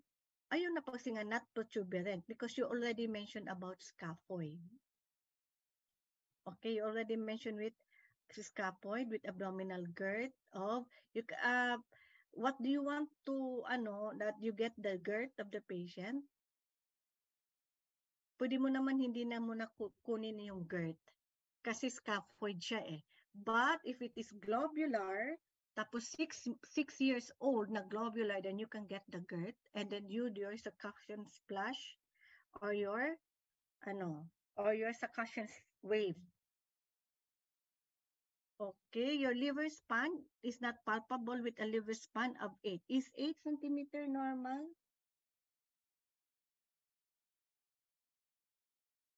Kasi I'm pretty sure you can appreciate the liver because as based on your abdomen, it is scaphoid. So medyo nakikita mo. What else in the abdomen that is very important? What else in the abdomen that is very important? Kasi scaphoid. Ano tim gusto makita? Para good ma-prove mo nga, ito talaga malnut talaga to. Bowel sounds, Doc. Aside from the bowel sounds, of course, you can hear the bowel sounds. Kasi kung walang bowel sounds, wala. I.O. na yan. I wouldn't expect a scaphoid. I would expect a globular abdomen kung walang bowel sounds. Ano pa yung gusto mong makita sa abdomen aside from the scaphoid? Kasi scaphoid. Okay, you can even appreciate the corrugation of your intestine. Makikita mo yan siya. Ito yung pinakita ko nga pasyente, no, na nga gimpatalikod ko, gimpakita ko ang bubot. Ito ba yon? Hindi, hindi. Iba to. Okay, sige. Okay. Yung kulang na lang din is because you were able to parang yung audience, pinapicture mo na magkasa talaga hiya. Kasi oftentimes they don't mention any abnormality, physical examination. Ano pat kulang is prominent cheekbone aside from the prominent rib cage, ha? Tapos in iya scapula dapat prominent gihapon. So pwede mo ito ibutang dito ha, extremities. Okay? Na-mention nyo naman yung prominent vertebral spine. Ang kanina nga first presenter, ma-ask lang po. Ang scapula, Doc, extremities din? Yeah, pwede mo sa back or spine, back or extremities. Okay, ha? Thank you, Doc. Ang kanina, okay, ato kanina iya physical examination and neurologic examination, although dila pa kamo maalam kung ano osteoporosis and ano. Just like this one, you cannot even identify kung it iya presentation is, it iya mental state is kanan malnutrition or kanan secondary to the meningitis. Okay, but of course, kung iwi-weigh mo, masin ka, doktora, hay, mata kung susundon. Of course, iwi-weigh mo, it iya current condition. Diba? Iya current condition. Kung if she's suffering from seizure, meningitis, then yon. Kung anot iya postura hito yan na amot imo susundon. Okay? Because this is not a pure case of malnutrition. Meron siyang kasing seizure. Okay? The second, kapunta na tayo sa punta tayo sa salient features mo. Tapos nakalimutan ko. Excuse me, Doc. Doc, is there a possibility nga pwede dungan an malnutrition and also an iya meningitis ba na symptoms nagdudungan kasi paano man makuway kung sabay-sabay ba, Doc? Actually, you can have two problems in this case. You can have, one problem is, of course, yung problem number one, kung ano yung pinaka-acute at current. Like for example, di ba may fever and abdominal pain? Di ba fever, abdominal pain, and seizure? Because hindi naman lahat, di man malnutrition nagsi-seizure. Not unless nag-diarrhea, diri nga ni nga tanan, good nga ni. Diba? So you can have two problems. If you want to state kung gusto mo maibat imong history, you can have two problems. Yung problem number one, yung seizure, sabihin mo, fever and seizure. Yung problem number two mo is poor weight gain. Diba? Yung poor weight gain, i-qualify mo, when did it start? Kakano nag-start ini nga gumasa, diba? When ini nag-start, diba? So yun, pwede ito, yeah. Because the most common comorbidities pag severe acute malnutrition, yun na mga fever, mga meningitis, kasi anything nga mga opportunistic infection, pwede na kumadaiya because he is very immunocompromised. Diba? So you can have two problems. Or you can make it into one problem if you think it is interrelated. Ha? Interrelated. Related siya. So pwede gihapon nimo usahon nimo. Kay ano ako nag-okay kasi it's because gin-identify mo ang iya ikaduha nga problem nga malnutrition, physical examination, based on your feeding history, based on iya living and social economic status, an iya pwede ito hiya. But if you want to make it pa nga gusto mo maduha gulhiya, pwede gihapon. It importante lang chronological, sunod-sunod, diri kay ma-jump ka nga di, ma-jump ka nga di. Okay? May dala ka mo mga kulang, like for example, paracetamol, ano ang ginagamit, okay, granted na, basta lang, ma-justify niyo, it's okay. Okay, pero kung nakaligtaan mo, iti mo sunod nga pagkuhan patient, ayaw na yan yung kangalimti. O, bahan sugad ba ito? Kaya para at least naman may da ka ba nalalearn in every patient. Di man itong pirmi nga tanan perfect. Kaya nga adi kami kay nagka-guide. O, Ito. So, kinahanglan liwat. So, ang first nga case, ang HPI, danagad ka mo. Actually, nakukuha na niyo picture. May dala mga guti ay nga detalya kasi HPI pa lang, makukuha mo at differentials. Like for example, ang first case, ang first pa lang nga 3 weeks nga cough, usa ko na ito nga usa ko na ito nga consideration is TB, di ba? Pag seizure niya, okay, baka TB meningitis, baka meningitis, baka secondary to dehydration because nagdiarrhea, di ba?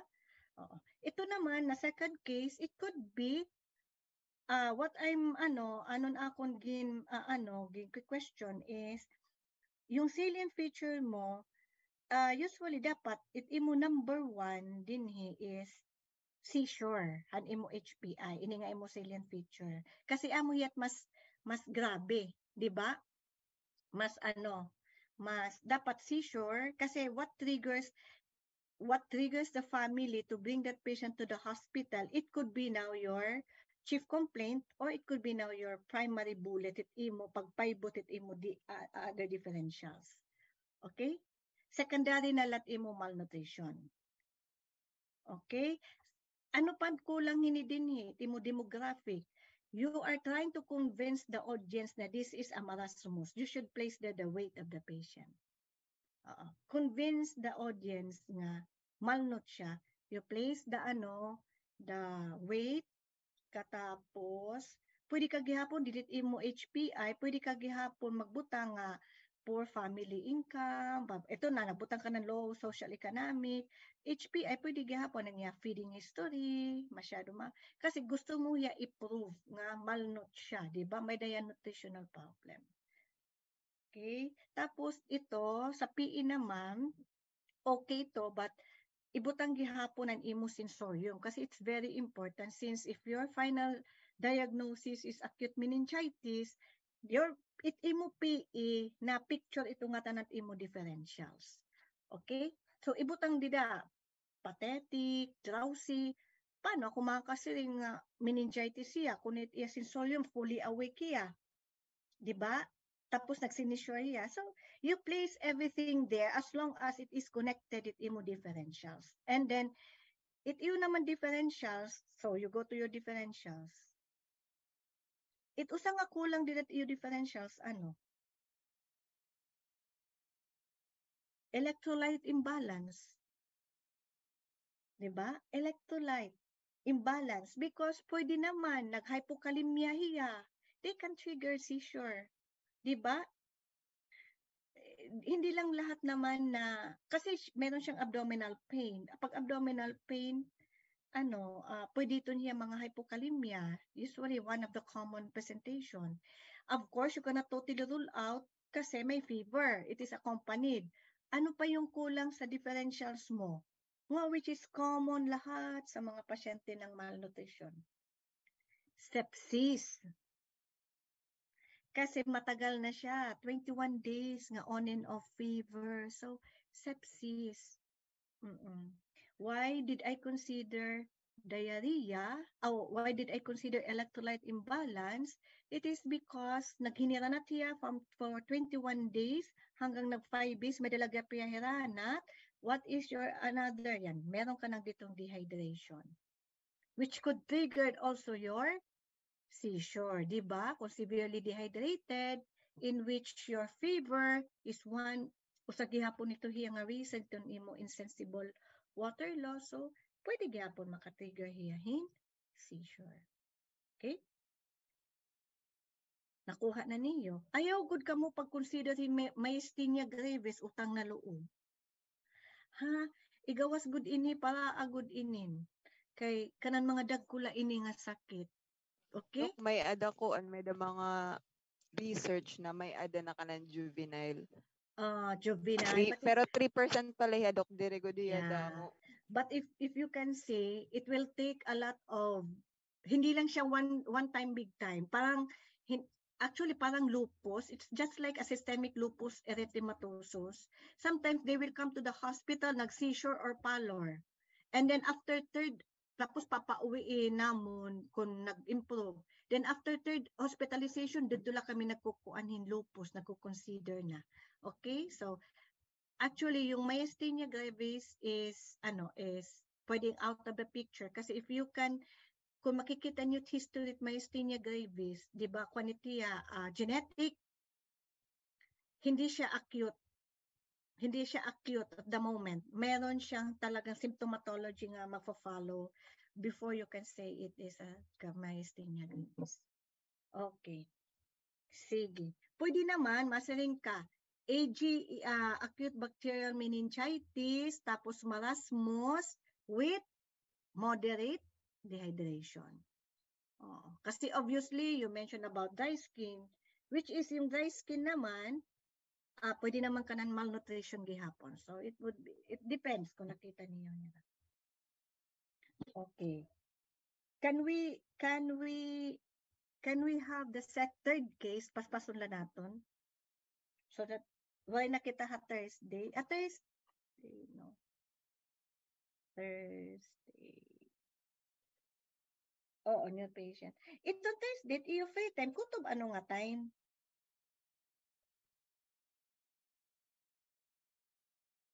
Well,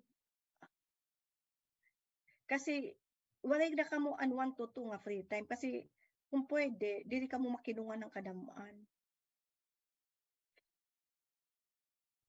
Surgery, okay. Sige, kitaon ta. Mamiling akong pasyente diretso buwas. Okay. Sige. Paspasan talay ni nga ikatulo.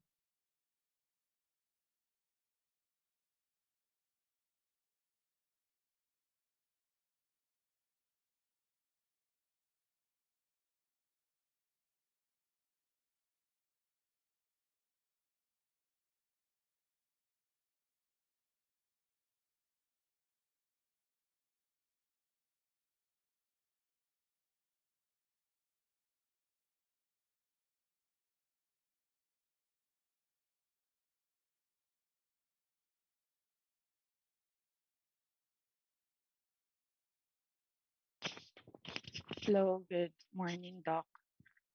We are the subgroup 3. Next, this is our topic outline. So for the general data, patient JM is a 13-year-old female, Filipino Roman Catholic, and was born on May 13, 2009, currently residing in Ferdinand Marcos, Calubian, Leyte, and was admitted for the first time in Eastern Visayas Medical Center last October 1, 2022. Chief complaint, masakit ngan maluya it lawas. So for the history of present illness, 4 months prior to admission, patient had an onset pain in periocular area of the right eye with a pain rating scale of 5 out of 10 radiating to the entire face. A lesion was also noted lateral to the nose bridge at the right side of the face. It was noted that the patient's pain radiated to the whole body after 6 hours of onset, as well as the swelling of the face and the body. This was also associated with fatigue, dizziness, odonophagia, productive cough, to non-bloody sputum, and fever with max temperature of 38.4 degrees Celsius. No other symptoms were noted. So the mother claimed that the patient self-medicated with oral mefenamic acid and biogesic every 8 hours with unrecalled dosage, which offered temporarily relief from pain and fever. No other medications, therapy were given, no other symptoms were noted, and no consultations were sought. 3 days after the aforementioned symptoms, it got worse, which caused the patient's mother to bring the patient to Calibayan District Hospital and was given unrecalled ointment and paracetamol with unrecalled dosage. The doctor at the said hospital advised them to go to the Biliran District Hospital for further management, and the family then decided against it and chose to self-medicate instead with the given medications by the doctor. In the interim, patient self-medicated at home and was noted to have worse worsening symptoms. No other symptoms noted and no consultation was sought. 2 weeks prior to admission, patient was brought to Biliran District Hospital due to the worsening of the aforementioned symptoms, especially the swelling of the face, and the pain was now at with a pain scale of 7/10. So patient experienced body weakness and intermittent pain in the whole body. The patient was given an unrecalled antibiotic given intravenously at an unrecalled dosage and moito in ointment. 15 milligrams twice a day in morning and evening. No other medications were given. Uh, Mother was also unable to recall the diagnosis of the patient upon admission to this hospital. So 1 week after, the doctor referred them to Eastern Visayas Medical Center, but they decided to go home against medical advice. In the interim, the patient self-medicated with muperico, uh, mupirocin ointment twice a day, unrecalled antibiotic, and unrecalled paracetamol with unrecalled dosage. No other medications and therapy was given. So 3 days prior to admission, patient was brought again to Biliran District Hospital due to pain of the whole body with the pain scale of 8/10 with same aforementioned symptoms. Patient was then given unrecalled medications.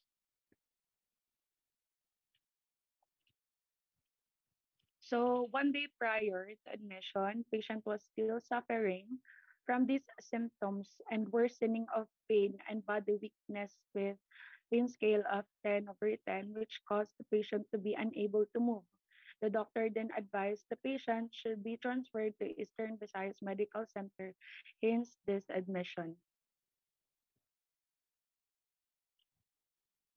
So for past medical history, patient had complete immunization and recall type and date of vaccines, no known allergies to any foods and medication, no medical problem, and no history of hospitalization. Never had any surgical history and any accident, no intake of any medication. So for the family history, patient's father is 46 years old fisherman, is in good health and has no known medical conditions. Her mother is 33-year-old, is housewife and has arthritis.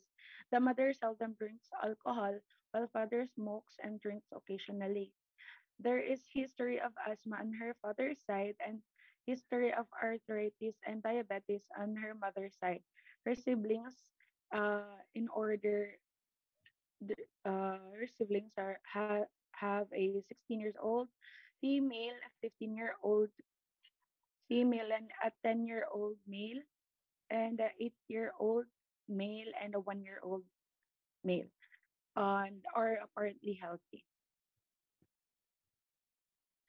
So for the risk factors, compromised immune system, older age, pregnancy, infancy, chronic disease like diabetes, kidney or liver disease, longer hospital stays, invasive devices such as IV catheters or breathing tubes, previous use of antibiotics or corticosteroids.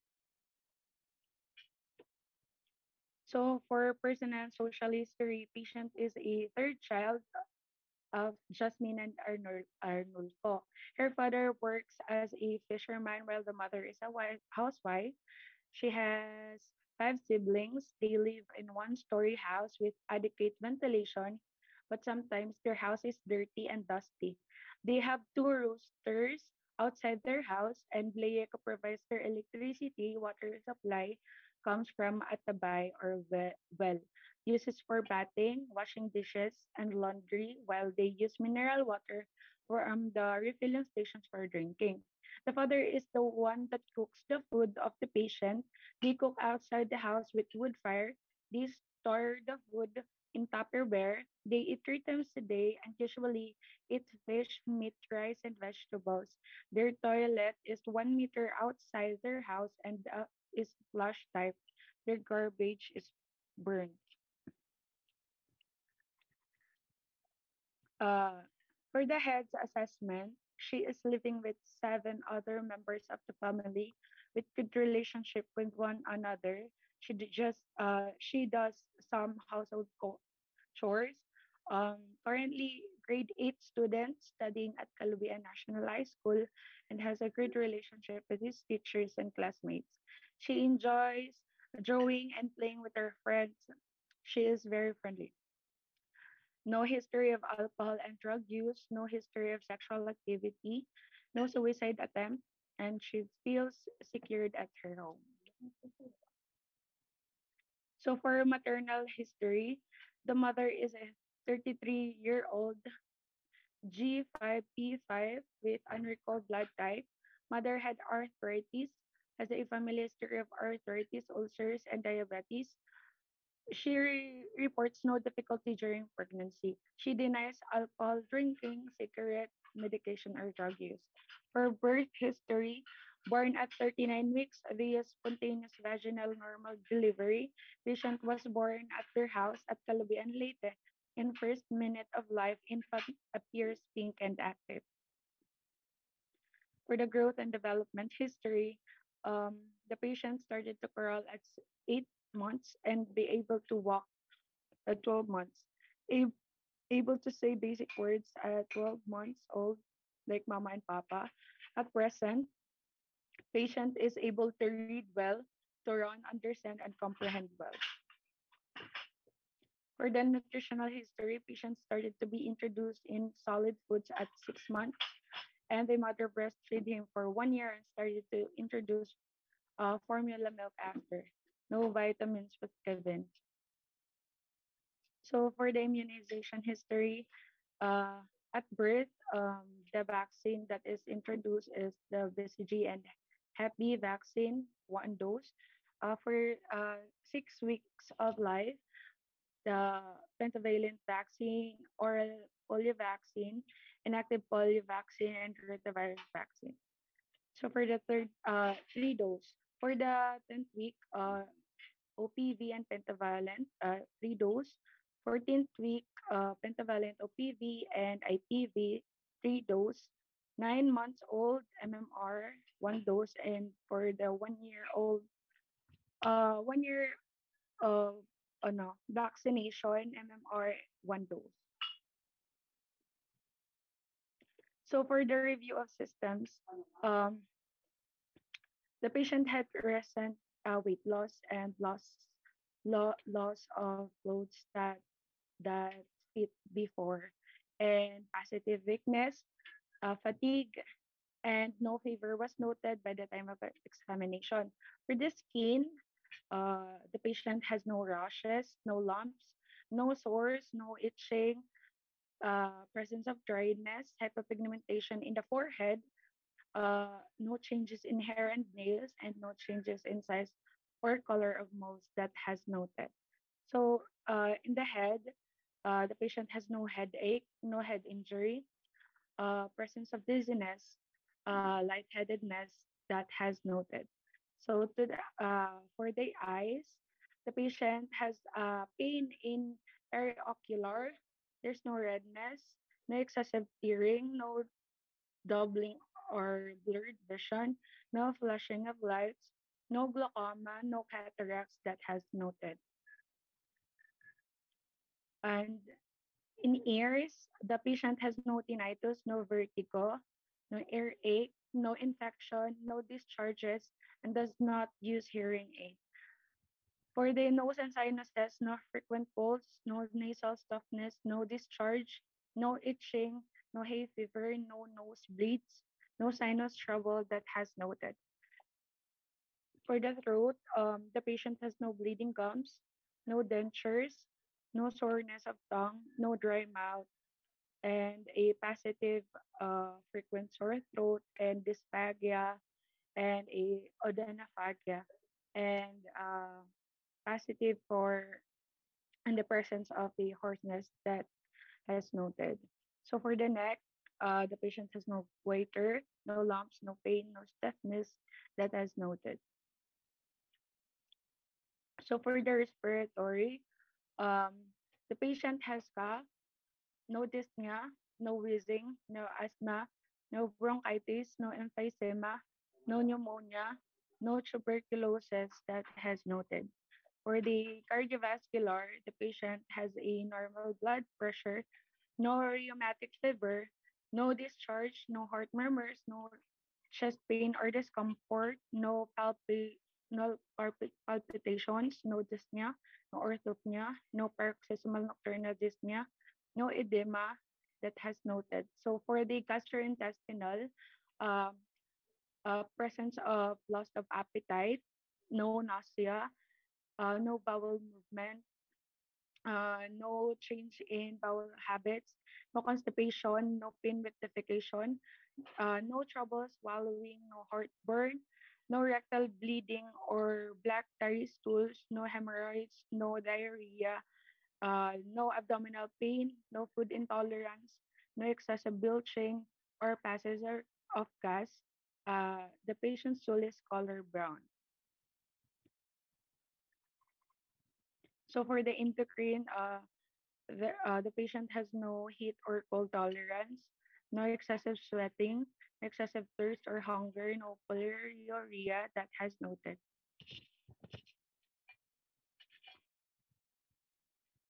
So for the peripheral vascular, uh, the patient has no leg swelling, no leg cramps, no varicose veins, no past clots in the veins, no color change in the fingertips or toes during cold weather, no swelling with redness or tenderness that has noted.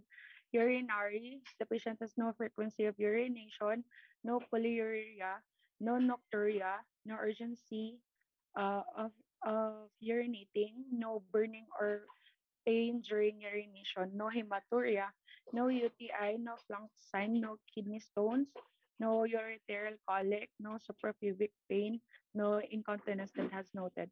For genital, the patient has no dysmenorrhea, no premenstrual tension, no vaginal discharge, no itching, no sores, no lumps, no sexually transmitted disease or infection, and treatments has uh, there's no treatment that is noted. For the musculoskeletal, the patient has presence of muscle pain, back pain, negative for stiffness. There's no arthritis, no gout that is noted. For psychiatric, the patient has a mood change that is noted. No nervousness, no tension, no depression, no memory change that has noted. For neurologic, no no headache, with a dizziness but no blackouts, presence of weakness and change in mood. Short attention with a slurred speech is noted, no changes in orientation, memory, insight or judgment, no vertigo, no fainting, no paralysis, with a numbness or loss of sensation, no tingling, no tremors, no other involuntary movements, no seizures. So for the hematologic, the patient were noted for the bruising. There's no anemia, no easily bleeding, no past transfusion that has noted. So for physical examination, the patient was examined lying, conscious, oriented to time, place, and person. Will develop, not will groom. The vital sign, blood pressure 120/80, temperature 36.5 degrees Celsius, pulse rate 157 beats per minute, respiratory rate 20 breath per minute. Uh, For the skin is warm, fair complexion with good skin turgor, negative peticane, no ecchymosis, uh, no rashes with presence of active lesions, uh, with a hypopigmentation, no cyanosis, no jaundice with edema.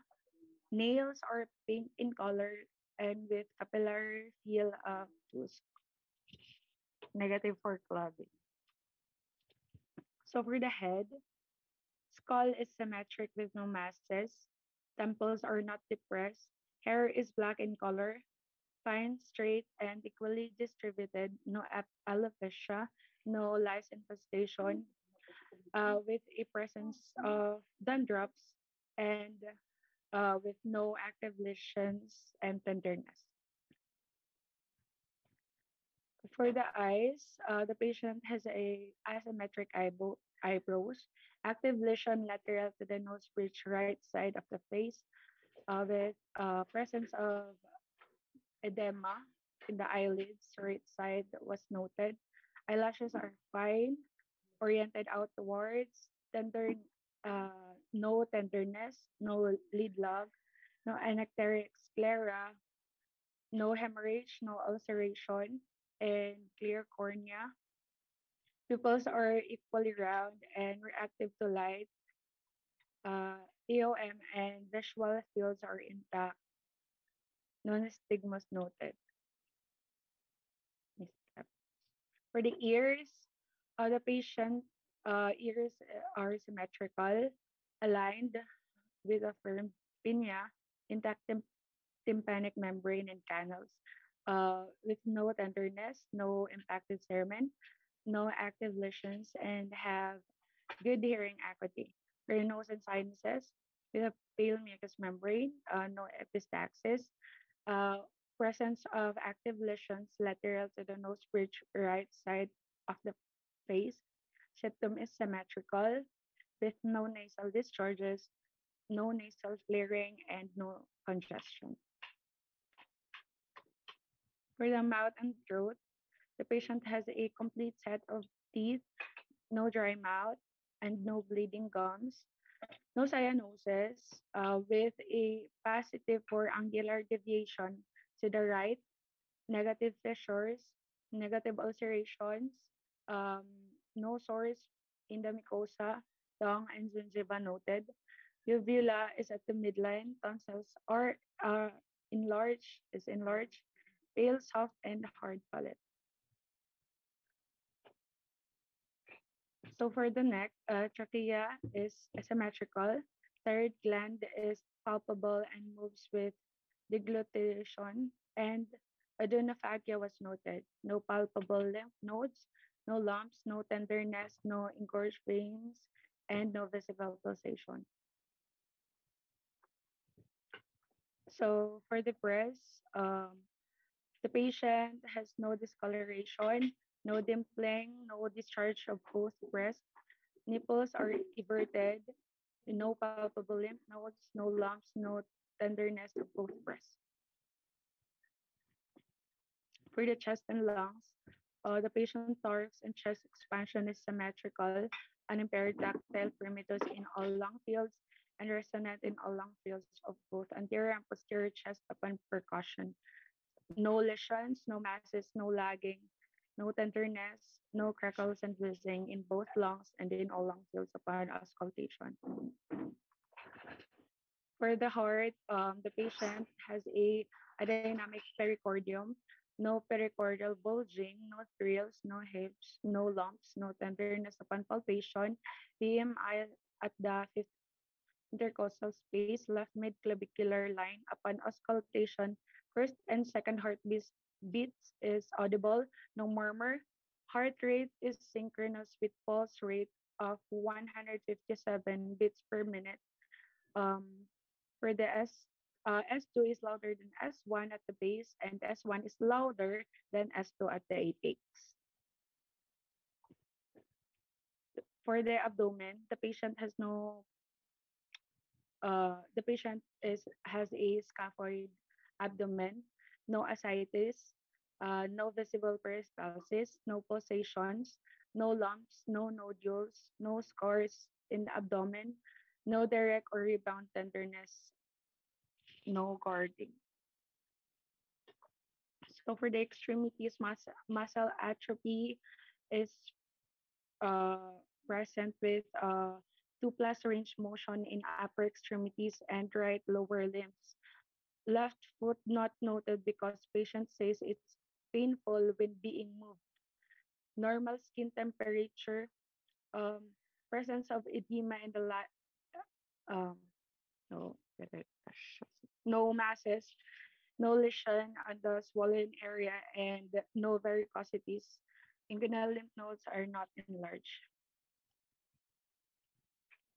For the back and spine, no abnormal deviation of the spine, no kyphosis, no lordosis, no bulging across the length of the spine, no paravertebral tenderness, no masses. For DRE, no consent from the patient, and for the genital area. For mental status, the patient is awake, weak, and irritable, but aware of her surroundings. She follows commands and is coherent with slurred speech is noted. So for the cranial nerve 1, intact sense of smell for both nasal passages. So for cranial nerve 2, 3, 4, and 6, there is a pitosis noted. Visual fields are normal in all quadrants. Pupils are round, briskly reactive to light with good accommodation, with extraocular movements are intact. So for the cranial nerve 5, facial sensation is not intact to dull, sharp, and light touch stimuli. Cranial nerve 7, facial asymmetry were noted, right face dropping. Cranial nerve 8, hearing is normal bilaterally. Cranial nerve 9 and cranial nerve 10, palate and uvula elevated symmetrically. Cranial nerves 11, patient cannot do shoulder shrug and equal bilateral. Cranial nerve 12, tongue protrudes midline and unable to move. For the motor, the patient has a normal posture, no limb movements, no muscle tone. Muscles tested 2 plus, elbow flexors and extensors 2 plus, wrist flexors, extensors 2 plus, fingers abductors and adductors 3 plus, knee flexors or extensors 2 plus. So for cerebellar, there's no tremors. For sensory, not intact pinprick on mandibular area. Uh, Temperature and position, vibration seems intact. So for the meningeal, no rigidity, no Babinski sign. For autonomics, there's no excessive sweating and urinary incontinence. So for proposal diagnosis, confirmation of infection, blood culture of sputum, and wound swab. Imaging test to identify source of infection, ultrasound for kidneys, bladder, CT scan for liver, gallbladder, or other abdominal organs, MRI for soft tissues and bones. For the salient features, uh, there's a ano, noted active lesion in the skin, specifically bridge and nose, right side, edematous eyelids, periocular pain, weakness, fatigue, recent weight loss, dizziness, pain, and adenophagia. For differential diagnosis, um, periorbital cellulitis, we rule it in because of the ptosis eyelids, periocular pain, and fever. We rule it out because of the decreased vision and redness of the eye. So next is the retropharyngeal abscess. For the retropharyngeal abscess, we rule it in because of dysphagia, plenophagia, and fever. But we rule it out because breathing difficulty and stridor is not present. For third is the sepsis. We rule it in because of the patient experience weakness, fatigue, recent weight loss, dizziness, and pain. And we cannot totally rule it out. So for our initial diagnosis, sepsis secondary to infection of periorbital area.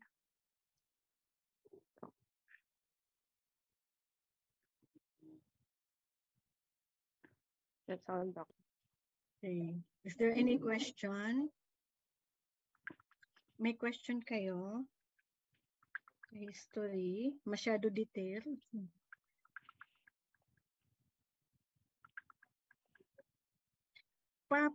Patingin nga ani mo differentials. No, salient features muna. Kasi mahaba ni kasi active lesions in the skin, saang skin to? You have to nose. Sorry, Doc. dapat i-qualify mo. Edematous Yes, Doc. eyelids, periocular pain, weakness, fatigue, recent weight loss, dizziness, pain. Saang pain? Body pain, Doc. Sorry, Doc. Body malay, ha? Oh, Or body. myalgia, okay? Okay, sorry. Odinophagia. Okay, if you will see this kind of history, di ba meron siyang edematous? Were you able to get that there was edematous from the neck down to the upper shoulder here? Nakuha niyo ito. Upper Hanggang shoulder. dito, it was edematous? Ang naaman lang napansin, Doc, and bagat nga diha iya face, tapos bagat mild na lang man adto, Doc, and nga diha iya mga during your time, dito na lang sa facial, di ba? Yes, Doc. But there was edema. Actually, kuha ala niyo at history kasi kung ano dili man ito karagsignon nga kung amo lang iyo nakita niyo pagkita, amo lang iyo so based on your history, you mentioned about edema, di ba? Facial edema, yes. tapos and we are not sure about if this is a preseptal cellulitis. Okay? You were able to get actually the diagnosis is not preseptal cellulitis. Kasi pag preseptal cellulitis, meaning dito lang sa mata, which is meron siyang point of entry, right? Di ba nasabi mo? Yes, there was lesion on the nose. Which could be yun ang reason. So it could be ano yung another differentials mo?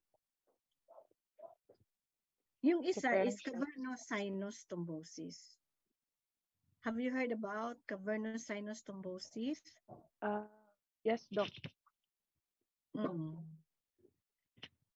Differential, please. Meron kayo cavernous sinus? Waray, Doc. Waray natin. So that should be kasi one, dizziness, weight loss, active lesion, then pain on swallowing. Kasi if you have pain on swallowing, you considered rectopharyngeal abscess, right? But hindi naman lahat ng rectopharyngeal abscess nagsiswell. Diba? Hindi naman yan nagsiswell. High-grade fever, difficulty in swallowing. Actually, this patient have difficulty in swallowing. Yes, Doc. But it usually started off with facial edema up to the neck area to the upper shoulder. Okay, what could be your other differentials? Have you heard about superior vena cava syndrome? No. Sorry, Doc. You read about superior vena cava syndrome, wherein there is impingement of your superior vena cava secondary to mass. Okay? Noted, Doc. If yung iba, what could be the diagnosis of this case? Excuse me, Doc. Kung Doc, pwede meningitis, Doc? Waste basket na yan, meningitis. based on the course of the history that there was facial edema, there were signs of lesion, sabi pa, merong ano. What could be your other differentials? Pwede naman siyang mag-meningitis because sabi mo, meron siyang lesions, di ba? Point Yes, of entry, na nagkaroon siya ng preseptal cellulitis or periorbital abscess, di ba? Pag hindi mo maano yan, pag meron na siyang mga ano tawag ito, mga entry, di ba? Malapit na tayo sa sinuses, sa brain sinuses. So yung tawag doon is cavernous sinuses. Okay? Yes, Doc. But actually, what could be? Wala. Lahat ng mga ano mo, lahat ng mga differentials mo, wala doon. Oo. Wala doon yung differentials mo. Actually, this is a lupus. Systemic lupus. Systemic lupus erythematosus siya. We have high consideration of systemic lupus because we were not able to rule out all the possibilities, like trinit namin siya ng retropharyngeal, trinit namin siya ng periorbital cellulitis, trinit namin ng sepsis, but still nandyan pa rin siya na. Kung nakita mo, wala ka mo makakita yung butterfly rash na mapula-pula niya cheekbone. Have you? Waray, ano akong lang napansin, Doc, bagat may hematoma hiyang ati. Waray kami nakapansin nga an rush. Actually now, the patient is still there kasi there is an infarction hit iya brain. So, but there is a high probability of lupus. Since the patient is 12 years old. Okay, sige. Is there any question? Bali, itbubuhaton niyo is tanan nga aton case nga gin-discuss. You will give me a hard copy once we mag-meet tayo sa Thursday, okay? Oo. Sa Word file, ha? Okay, Doc. Okay po, Sa Word Doc. file, oo. Sige. Matawag na lang ako imo, Alvin, if there is any changes. Oo. Thank you, Doc.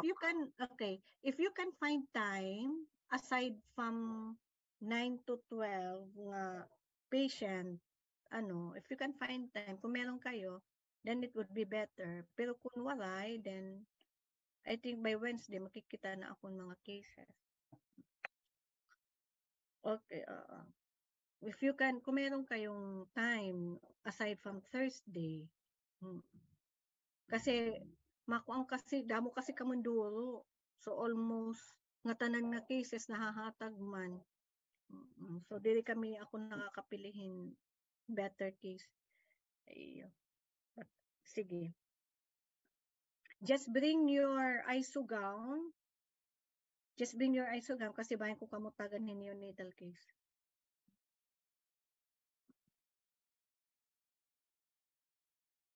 Okay, sige.